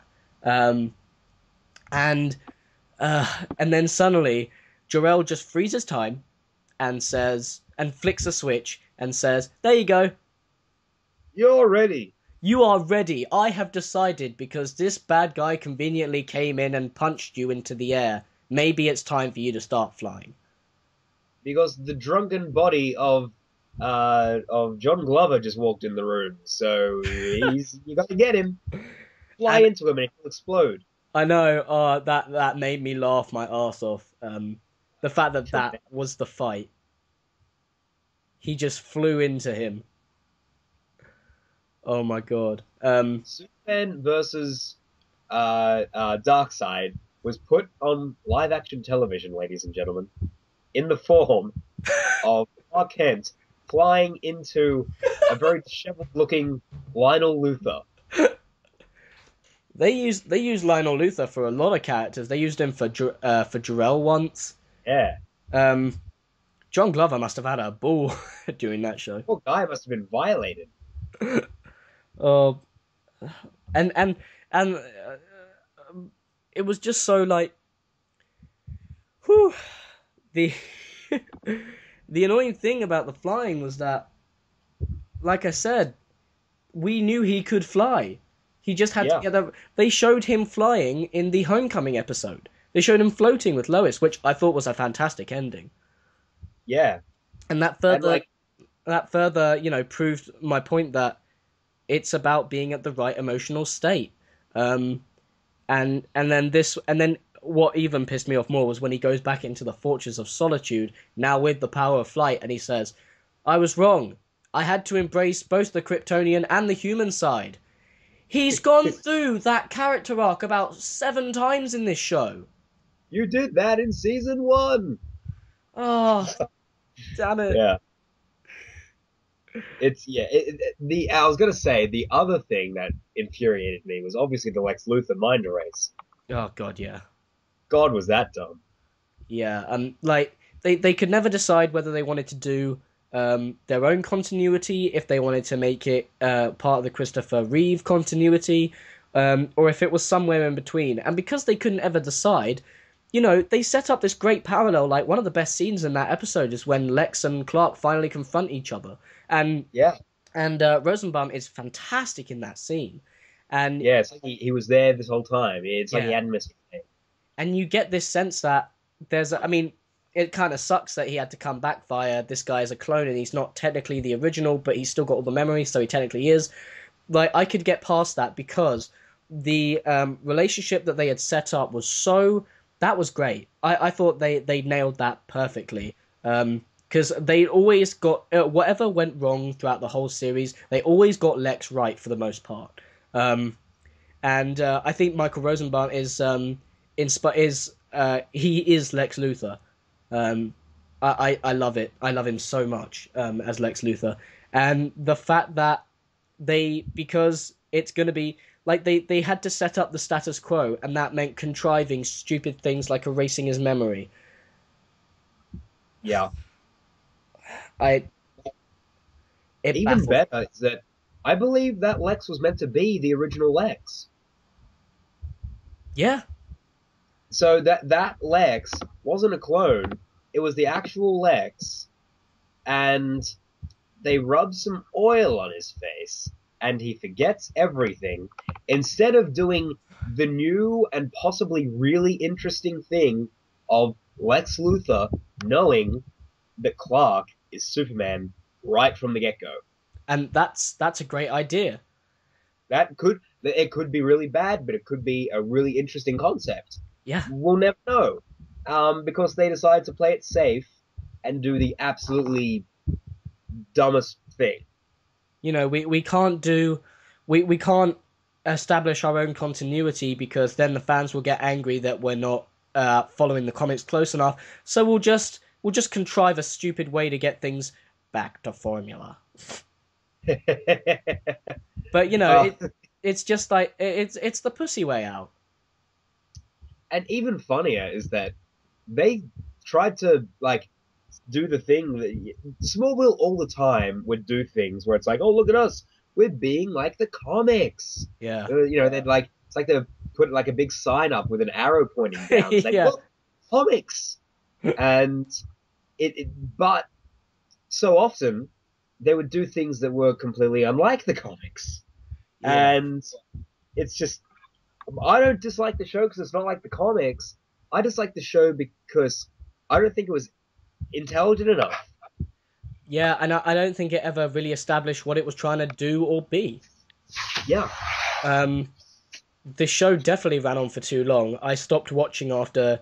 Um, I couldn't stand sitting through season 6. I think I actually stopped watching the show for a few seasons at that point. Because, of course, that was the infamous Lex, Lana, and Clark triangle season, um, which was just painful to sit through. But, yeah, that show. And, I mean, I'll admit, I geek. I have a moment where I just kind of I forget about how bad that finale was because the end, he does the shirt rip, and I'm like, yeah, Superman. But yeah, it's a cool shot. sorry, It's a cool shot, and it was like the perfect shot to end it on. yeah, If they actually showed Superman earlier. yeah, and like that, we should have felt we we sat through 10 seasons. How could you think that not showing him in the Superman suit would be okay? Yeah, I don't understand it. But yeah, that's Smallville. yeah. It's such a shame that we had this comic book TV show on for 10 years, and I mean, there are a lot of big fans of Smallville, and we might get some people saying, but Smallville was good. And like we just gave 1,000 reasons why we don't like it, so we're justified. But I don't I fail to understand how anyone at CW could go, you know what? What if we extend this to 10 seasons? Like, I just don't understand that thought process. Because CW is the only reason they were on for 10 seasons. Because it was a popular show by their standards. And By I their don't mean to standards. be mean by saying by their standards, but if this show was on NBC or something, it wouldn't. There's no way it would run 10 seasons. No, not at all. And Or and I it's also on. think it should have been. I think the show should have run for a maximum of 8 seasons, but I would have been fine if they wanted to if they wanted to go for any less than that. Like in a lot of ways, I think season 6 should have been the final season because they do all the Justice League stuff. Yeah, Like, was that not enough motivation for Clark to go? You know what? I should also be a costume superhero. Like, I don't get why it's like I'm going to continue wearing this same red jacket and blue shirt. yeah, and of course that's like another thing that that shot where they're all walking away from the explosion, like that. Yeah, it's kind of cliche, but that also just made me kind of go, yeah, like it was another one of those Smallville, you know, it's Superman moments. You know, he's walking with the Justice League, and it was really hard not to get won over by that kind of stuff. Yeah, that Justice episode is pretty cool. Yeah, and you've got you can Green Lantern's lantern is in the corner. Oh, the Absolute Justice episode. Yeah, I think so. That when they, it's either that episode or actually I think I'm maybe thinking of two separate Justice League episodes. There's the one where they it's Aquaman, Cyborg, uh, what's his name? Impulse. Impulse. Thank you. Fans are gonna kill me. And and Green Arrow and Superman. And then there's the two-parter which goes on for like a movie length, which I just thought was so Yeah, boring. Not gonna lie, I thought that went on for way too long. But the cool thing was you got Green Lantern. They've got like a bunch of interesting superpower stuff on showcase, and in the corner you can see Green Lantern's lantern. So I thought that was cool. yeah. That one. I think that one's called Absolute Justice, and that was written by. I think it was written by Jeff Johns. Oh really? And yeah, Jeff Johns did some good stuff in Smallville, and other stuff just wasn't as good. Yeah. No fault of Jeff Johns, like that he had whatever that show had to work with. So you know, but it's I kind of like the Absolute Justice one, but at the same time, I kind of agree with you.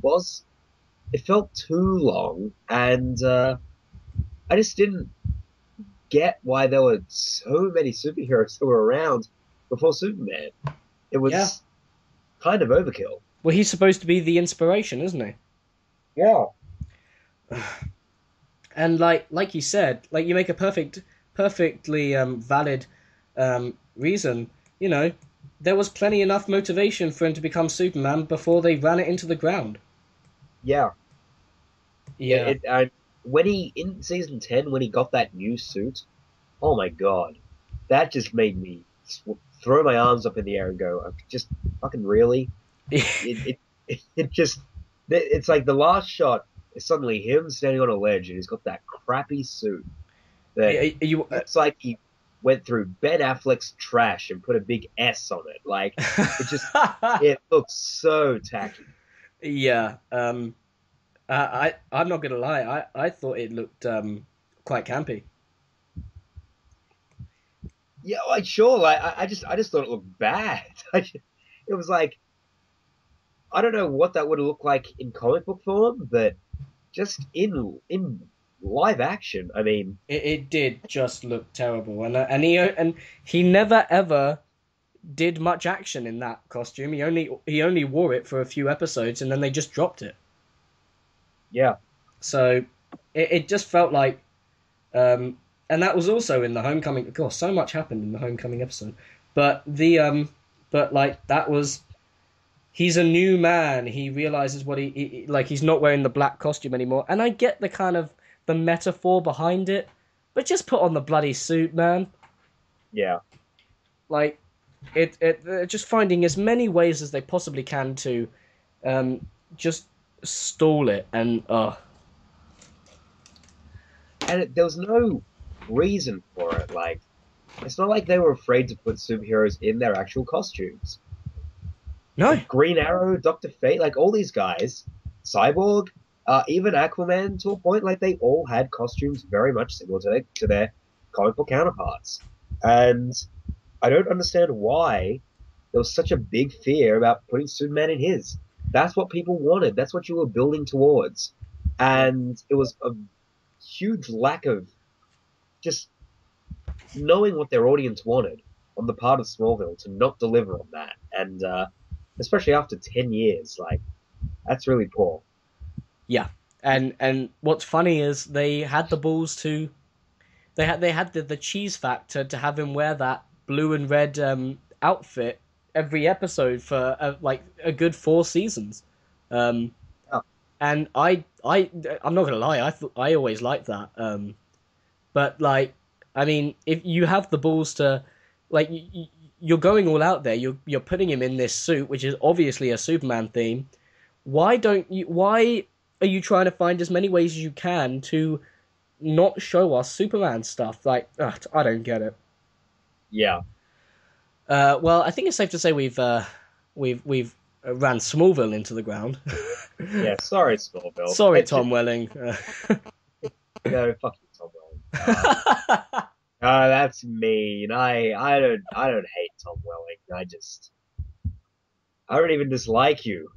I just hate this idea that you're the best. See, now I've just got this image of him by the computer, and he's just really upset now. Yeah, he man. If I ever meet Tom Welling, just I'm gonna take like the cheesiest photo with him as if I'm like such a super fan. Oh, it'd be great. Can you imagine if when you saw him, he was in a Superman suit, but he was right up in your face? I'm in the suit now. Do you like me now? Uh, Oh, that'd be awesome. I yeah, would shake his hand. I'm trying to think of um, other TV. I guess if we start going into animation, it gets a bit crazy. Yeah, I mean, we can do another video on that altogether because there is so much of it. Yeah, I'm just gonna do a really quick search to see if there are any live action shows we haven't mentioned. Um, Well, I guess, going further back, there was Wonder Woman, there was Flash, and there was oh, Batman. do you want to talk about the Wonder Woman pilot? I have never seen the Wonder Woman show. I mean the Wonder Woman pilot for 2011. Oh, yes, let's. Oh my Yes. God. Oh, here we go. That thing is awesome. That is just a great source of comedy. Yes. Um, On Facebook, you were like, I couldn't finish it. And I was like, no, you have to. You have to. yeah, I watched the first 10 minutes and I was like, what the fuck is this? Yeah. And then I and was, then and then everyone told me to finish it, you in particular. And I said, oh, fine, yeah. I'll suck it up. So I finished it, and I'm glad I did because, um, wow, like Wasn't it awesome? we've just gone on, for a good half an hour or more talking about how disappointing Smallville was. I can't imagine how much hatred would be thrown at this show if it went past one episode. Yeah, like it made Smallville look like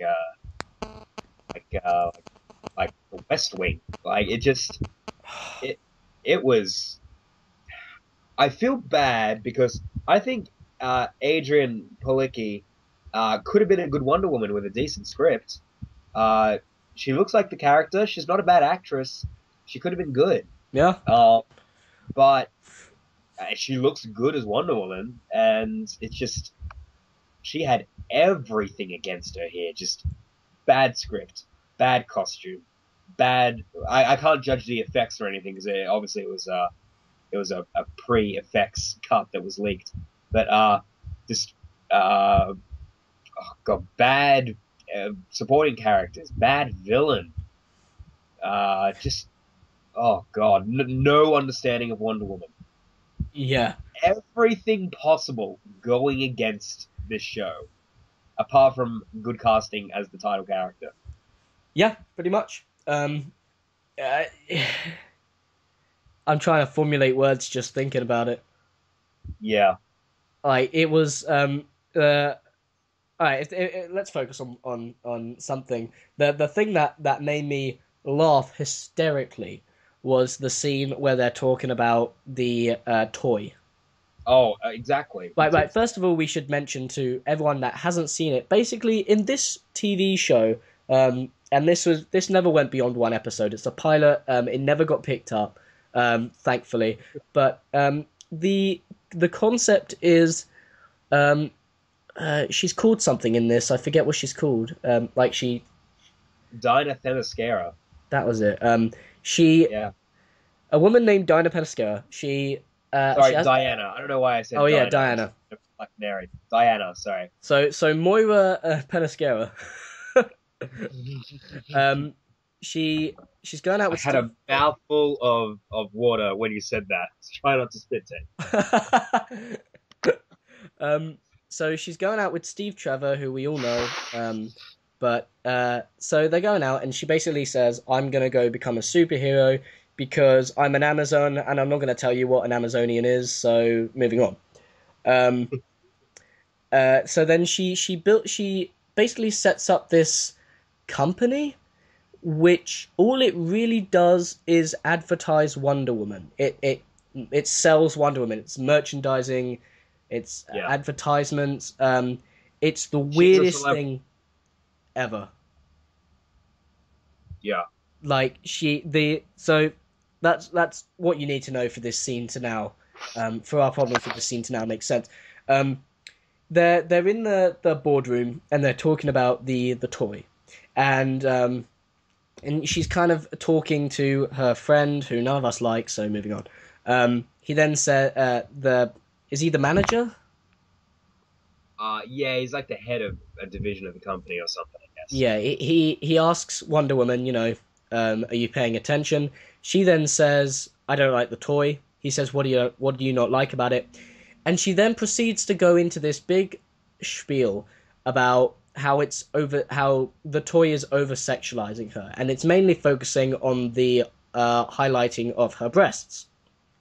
Yes. She made the costume. Yeah, what's even better is later in the show, she says to that guard that's guarding the door where the guy that she takes down at the beginning of the episode is being hidden in the hospital. And she's like, she tries to get into the room by persuading the guard by saying, "You like my costume, don't you? This costume opens doors for me." And I was like, wait a second. Didn't earlier you give this speech about how you hate the fact, and this is a direct quote, "I don't like the way it merchandises my tits." And then she says, you know, Wonder Woman is perfect. Perfect tits, perfect ass, perfect teeth. I mean, look at these teeth. Lord forbid I do anything human. The line, I messed up the last part, but she literally says, perfect tits, ass, and teeth. I mean, look at these teeth. That is an exact quote. And we're meant to go, oh, poor Wonder Woman. I know. With her perfect assets. She's so over sexualized. I wonder why. That And asset. let alone the fact that she's the one doing it. Yep. It like the pilot is meant to make you feel bad for Wonder Woman, but I hate this Wonder Woman. She acts like, see, the show doesn't have a handle on what the hell it's doing. The We never know why, for some reason, she feels that she's above the law. Yeah. She's not a detective. She's not a lawyer. She doesn't really have anything to do with politics, and we don't know how much of an outsider she is, because the only thing she mentions is she's an Amazonian, but they never go into detail about her backstory or who she is or if she's even human. So we have no idea first of all who she is, what's going on. But she acts like she's above the law, and like other people have mentioned this, but it's so true. She starts calling out this woman who apparently they were setting up to be the Lex Luthor of the show. Um, which, yeah, I know. They should have shaved her head. Oh man, that would have been awesome. This show would have been 10 times better. That's the thing, Wonder Woman. You need a villain. She should have like gotten really angry when she killed all those guards in cold blood, and then just like got her like a razor and been like, "I'm shaving your head," and that would have been awesome. uh, Comes into the next scene. I'm Charles Xavier. Would you like some breakfast? Now that, how could that show not get picked up? We have just written the best TV show on the planet. Oh, Thank you, man. ladies and gentlemen. I screw David E. Kelly. I'm like rewriting this pilot almost exactly the same, except with a head shave and Xavier in it, and it's the best show ever. Oh my god. But yeah, so this woman is basically, she's evil. Apparently, that's what Wonder Woman says. She thinks that she's creating these kind of superhuman criminals. And it's a cosmetic thing, which just made me think of Catwoman. Oh yeah, And that's how true. bloody generic and cliche would you have to be to have the villain also be a woman? Yeah, she comes out and she does this press conference where she says, "This lady's behind it. I can't prove it, I have no but evidence. she is." I have no It's like, evidence, but she's bad. yes, I have no evidence. There is nothing that actually makes me believe that she could be the villain, but she is because it says so in the script. Yeah. The funny thing is, they're watching it on the TV, and she's like, "Yeah, you have no evidence." Yeah, she literally comes to Wonder Woman and says, "You have no evidence. You have nothing on me. You're an idiot." And Wonder Woman's like, "Haha, but I'll get you eventually." Like, are you really? Because you clearly have nothing. You should have And just like gotten out a lasso and then like choked her and been like, "Tell me the truth." yeah, they're calling it the lasso of truth. It never does what it's supposed to do. Like she tortures that one guy with it, and somehow she gets the truth. She pulls out the lasso and the music goes dun dun dun, Yeah. and it's like, oh no, not the lasso of truth. She's gonna kill the guy. Ugh. And This then show is the greatest thing ever. I know. Oh, and they even go for the glasses Clark Kent disguise. Yeah, like she. Here's the thing, and this is kind of a cool concept, but it doesn't really work. Where Wonder Woman is a celebrity as Wonder Woman, but also as Diana Themyscira, the leader of this Wonder Woman empire. So her secret identity is also a celebrity that everyone knows as Wonder Woman. But she feels like I need some kind of downtime. So she creates a third persona, which is Diana Prince, where she goes to her apartment in like LA, where she has a cat that I guess feeds itself, but she's never there. And she sits down and watches The Notebook and cries and goes, "I'm going to create a Facebook page, and this is riveting television." Yeah, yeah, exactly. It's ridiculous. And like she says, that's her big spiel. Should I be? I'd like to integrate with humans, or have a social life. I don't know if it's because she wants to integrate with humans because she's not one, or because she is so super that she feels like she's lost touch with her humanity. But in saying that, I think I'm giving it too much thought. I just don't think the show itself knows. Yeah, I don't think the show knows at all, and it's just a very dumb show. Like David E. Kelly clearly knows nothing about Wonder Woman, and I'm no aficionado on Wonder Woman, but geez, even I know that's not the Yeah, character. yeah, Like exactly. if NBC came to me and said, "Could you please, Mr. Shades, write a Wonder Woman TV show?" And we're not going to ask anyone else, so don't you dare deny it. I'd be like, okay, and then I'd go and do some research. Yeah, You know, do what that's Bryan what Singer you do did. when you don't know about something. Do what Bryan Singer did. Go read the comics. Yes. Go watch some. For the least they could do. Go watch some Wonder Woman animated shows, or go watch. Well, maybe don't go watch the original, but I mean that still to a point was had the tone right.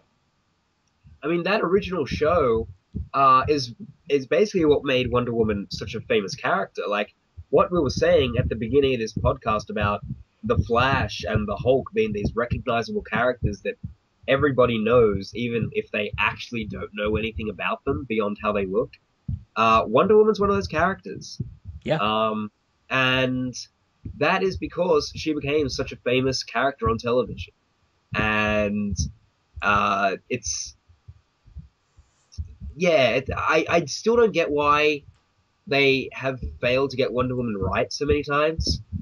Like why they couldn't do a movie and why this TV show, which seemed like the best chance, sucked so bad. Uh, it's really a shame. Like I'm not like this big Wonder Woman fan. I appreciate the character, but I don't really know a whole lot about Wonder Woman, and I just feel like I mean, surely it's not that hard to get it right, and but apparently it is. So The, which is a shame. the really annoying thing about Wonder Woman is that um, she was created with the intention of being the female Superman, a bit a model, not a model. That's not the word I'm looking for. An iconic female superhero. A role model. That's what I was thinking of. And that I think writers have a really big problem with when you sit down to start writing a Wonder Woman story. Um, do you tell a story about her being like drawing attention to the fact that she is a woman, because I mean she is an Amazonian, and there's a big thing about gender equality and all that kind of stuff. But I think that was handled almost perfectly in the Wonder Woman animated movie. Yeah, like that was a really good movie, I thought. And I mean, I had some things I didn't like about it, but you know, why they couldn't look at that? It doesn't take much to sit down and just watch that Yeah, and I go, oh, mean, it's all you have to do is watch the scene where Steve, finally talks back to her and tells her, the Amazonians aren't so perfect either. Less communication between men and women isn't what the world needed. All you have to do is watch that bloody scene, yeah, and it doesn't exactly encapsulate everything about Wonder Woman, but it I mean that material was already handled perfectly. This show doesn't know whether it's appealing to men with the costume. It doesn't know whether it's appealing to women with having a sit down eat ice cream with a cat. It doesn't know if it's trying to make her sympathetic or make girls relate to her because she's being over sexualized. It just doesn't know what the fuck it's doing. yeah, it's a real shame. And one of the funniest things to happen after it was that David E. Kelly now just has this Wonder Woman suit lying around. Yeah. So in his show that was still going on at the time, he wrote in, which was like I can't remember what it was called, but it's like a lawyer court show, and he decides, okay, we're going to do this thing where one of our lawyers is going to represent this woman who dresses up as Wonder Woman and beats the crap out of a guy. And who do they get to play the Wonder Woman girl? But Erica Durance, who was Lois Lane in Smallville. That's great. It really funny. So she plays evil Wonder Woman, uh, just awesome. That's great. I didn't mention this. I thought Erica Durance was one of the good sides of the Smallville TV show. Yeah, like I often didn't like her material, but I did like Erica Durant as a casting choice. Like Yeah, I like her as an actress. I thought she was quite good. she's got good presence. She does, yeah. I like her a lot. So yeah, that was Wonder Woman, Yeah. the weirdest show on the planet. I tried to watch. I think it's Generation X. Yeah, that's a telly movie. So I guess it also counts as a movie, but it was made for television. But that I didn't know if there could be an X-Men movie worse than X-Men 3. Then I saw Generation X. So Oh, God. that's horrible. Yeah, it. I don't think we even really need to get much into it. I watched about 10 minutes of it. Um, Characters are all wrong. Um, Emma Frost, nothing like Emma Frost. Where the hell is Charles Xavier? Yeah, I mean, I'm going to encourage everyone to try and watch this because it's so bad you have to see it. Kind of like the Wonder Woman pilot. It is so bad that you know you kind of gotta see it to believe it.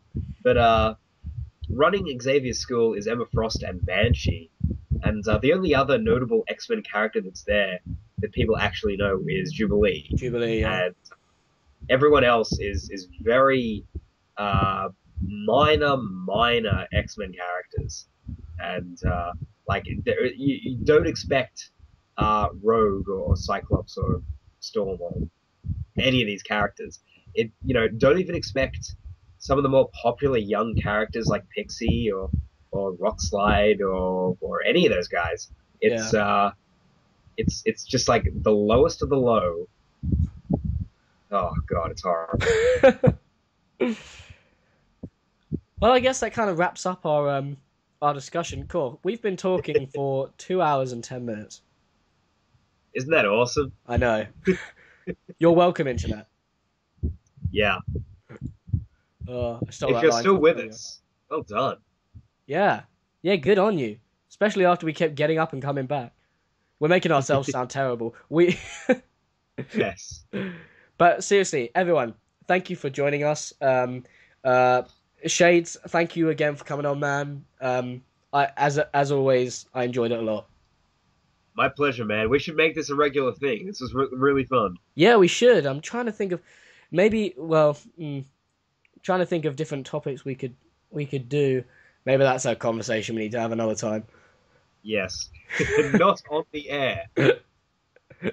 Let's talk about how much our subscribers suck. Oh, wait, no, no. Oh god, they're still listening. But how about this, guys? If you want to hear us talk about something in particular, let us know. Yeah, Maybe if you guys think like there's something else that we could discuss, that'd be cool. I'd like to hear what other people think as well. yeah. So yeah, go for it, guys. As long as it's kind of something we're familiar with. Like, we're not gonna do a podcast about Gossip Girl. Oh, actually, that reminds me. We did not bring up The Walking Dead, and that is honestly because I've seen the first season, started watching the second season. It's just not for me. Uh, that's all I have to say about Walking Dead. Sorry. I've never given it a shot. I'm just not a zombie guy. No, that's fair, and neither am I, and that's kind of why yeah.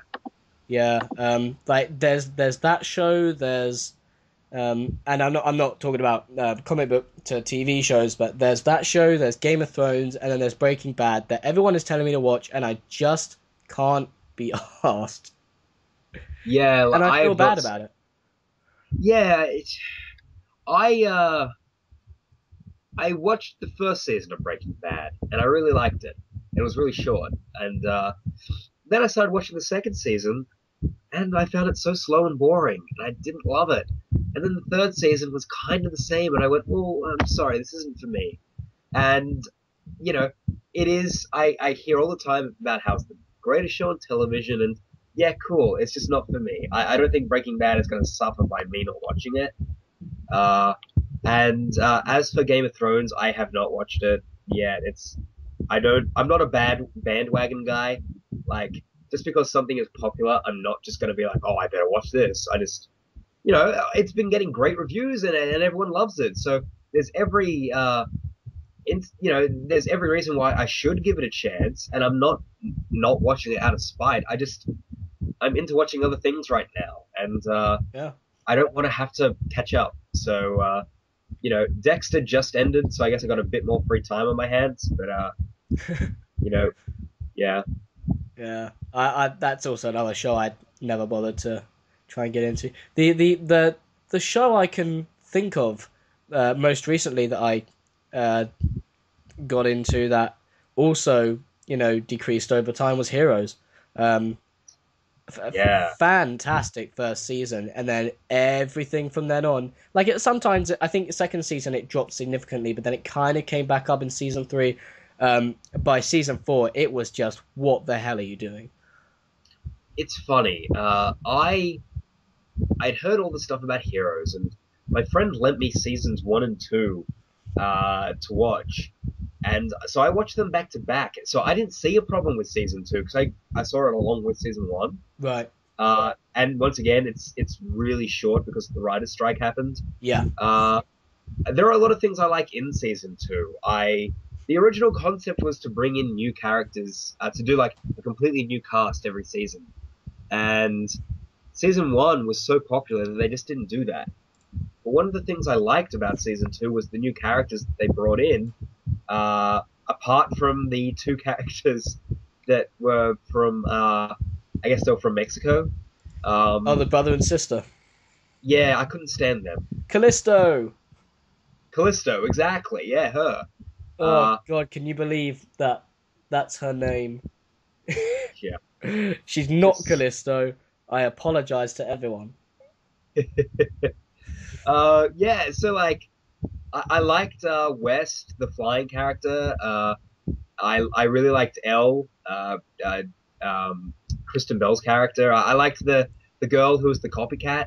Yeah, Um, I thought that. Yeah, you know, I liked those characters, and I liked some of the things that they were doing, like with Nathan's character of him like seeing himself as Two Face was kind of cool. yeah. Uh, just seeing characters get to do new things, like Parkman and Suresh adopting uh,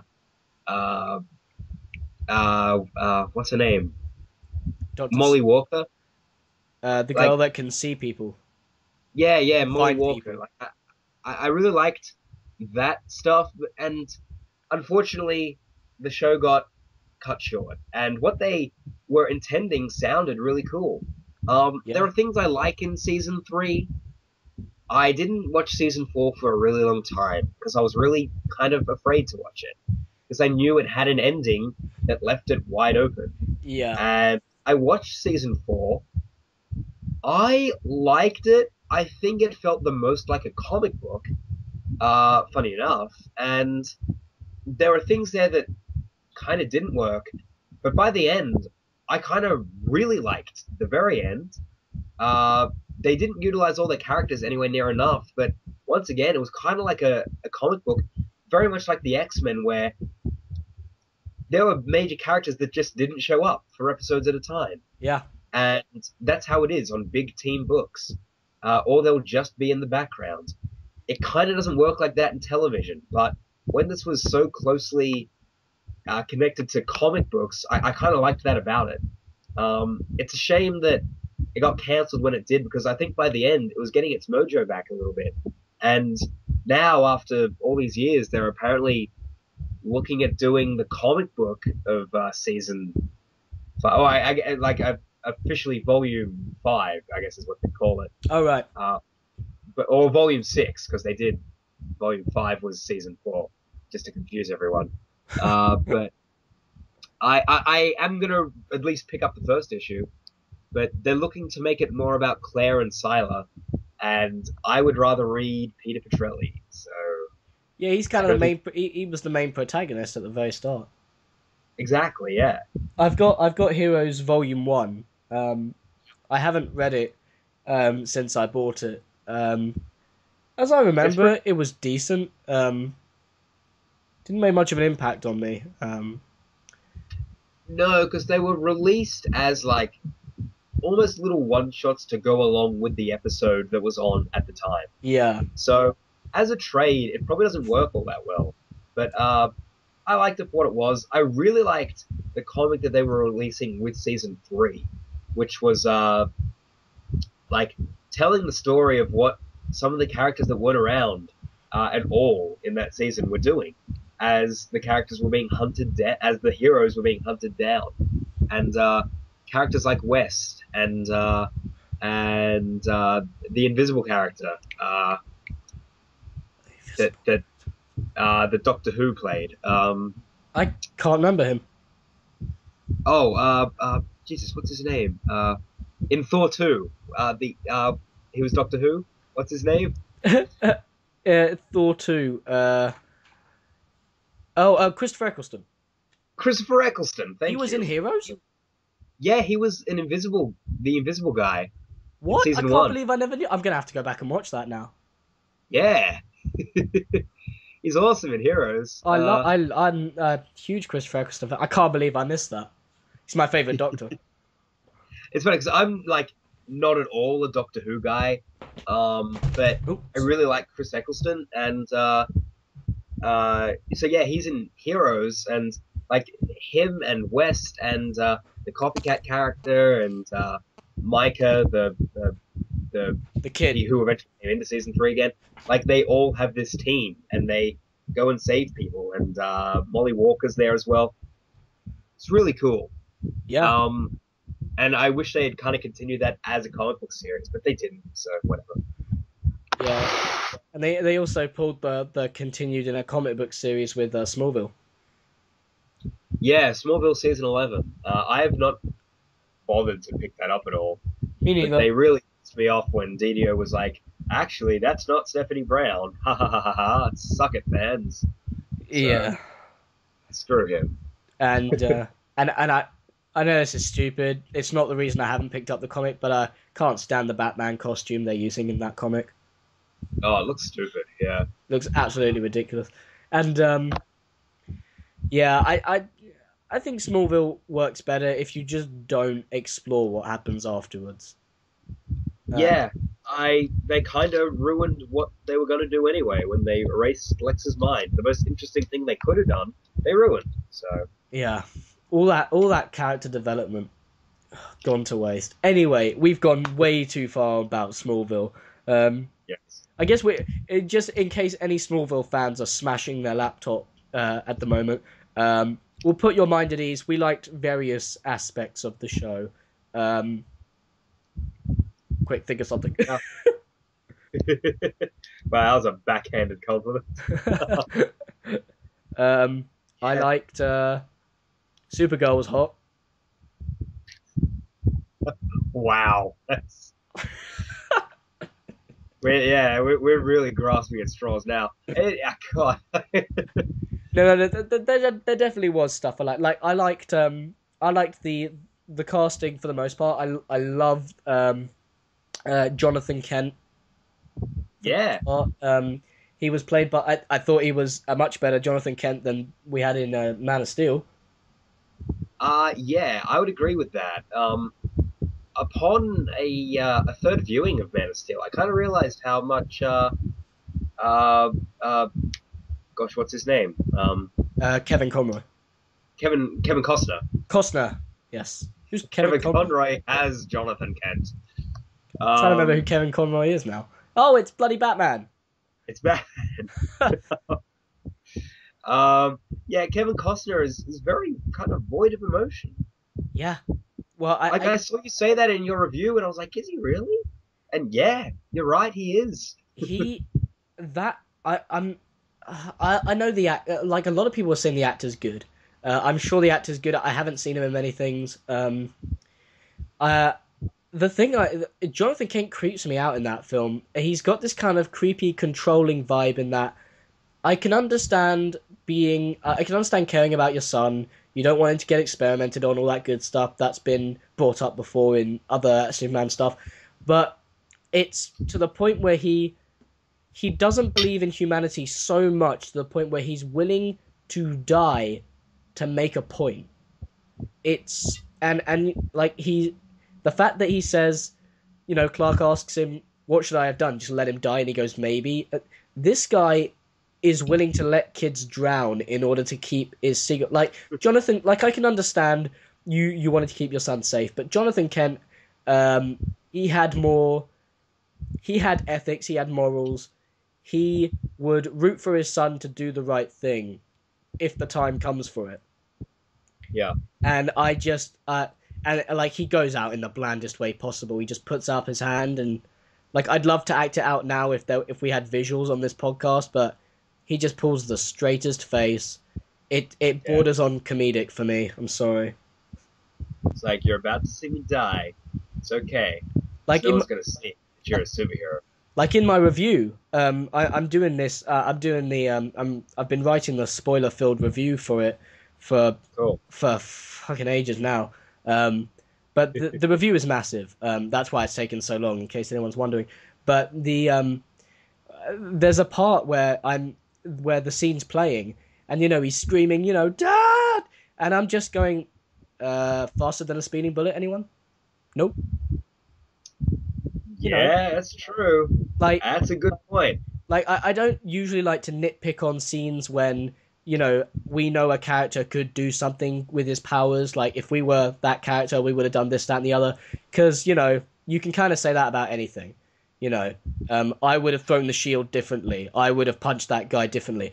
But they contrived. I can understand what the writers wanted to do. They wanted to have Jonathan Kent's decision border on this ideology that the world isn't ready for Superman. But it was so contrived, and like Superman could easily have super speeded over to him, saved him, or better yet, he could have gone back to get the bloody dog. Yeah, the thing that killed it for me was the fact that he went back to the dog. Yeah. I was just like, I'm not like a pet owner, so maybe I'm cold, but I just was like, really? You're going back to the dog? At that, I was like, human lives are at stake here, and you're like, oh, I gotta save the dog. Yeah, and like I own two cats. I can understand the love for a pet, but there are times when it's just like, don't go back to get him, like, Yeah. like I've accepted that. So my next question is, why does Clark have to help his mum run a little bit in that direction? I also don't know why Clark's mum was like, we gotta save the dog. And Jonathan just goes back to do it. I'm like, okay, Martha Kent, would you rather have your pet dog or your husband alive? I know, it's ridiculous. Anyway, we are way off topic. Way off topic. Yeah, I guess we'll wrap it up now in case we. Yeah. The second we mention something else, we're going to go on a big thing about something else. But thank you to everyone for joining us. And apologies for saying this about nearly half an hour ago. Yeah. But that shows how pumped Shades and I are to talk about everything humanly possible. Yeah, we never get to do this, so we had a lot to talk about. So hopefully that's a good segue into telling you all once again to post suggestions for what to talk about, and we'll discuss it. And I'm pretty much sure the one thing we know we will be doing is we will be doing a podcast when the trailer for Days of Future Past comes out.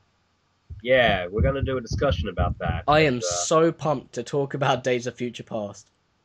Yeah, the leaked footage got me excited. Oh yeah. So I'm looking forward to seeing what they do. Not looking forward to the lack of Cyclops, but we'll see. I'm secretly putting out hope, man. I really think they're up to something. The fact that he was seen in Montreal with Halle Berry, I'm like, well, he might have just been going to say hello, or he might have been shooting a very small scene. So, like, once again, we've gotten off topic, so yeah, but we'll see. Yeah. Thanks to everyone for joining us. I'm Sam. I'm Shades. And we'll see you guys later. Bye.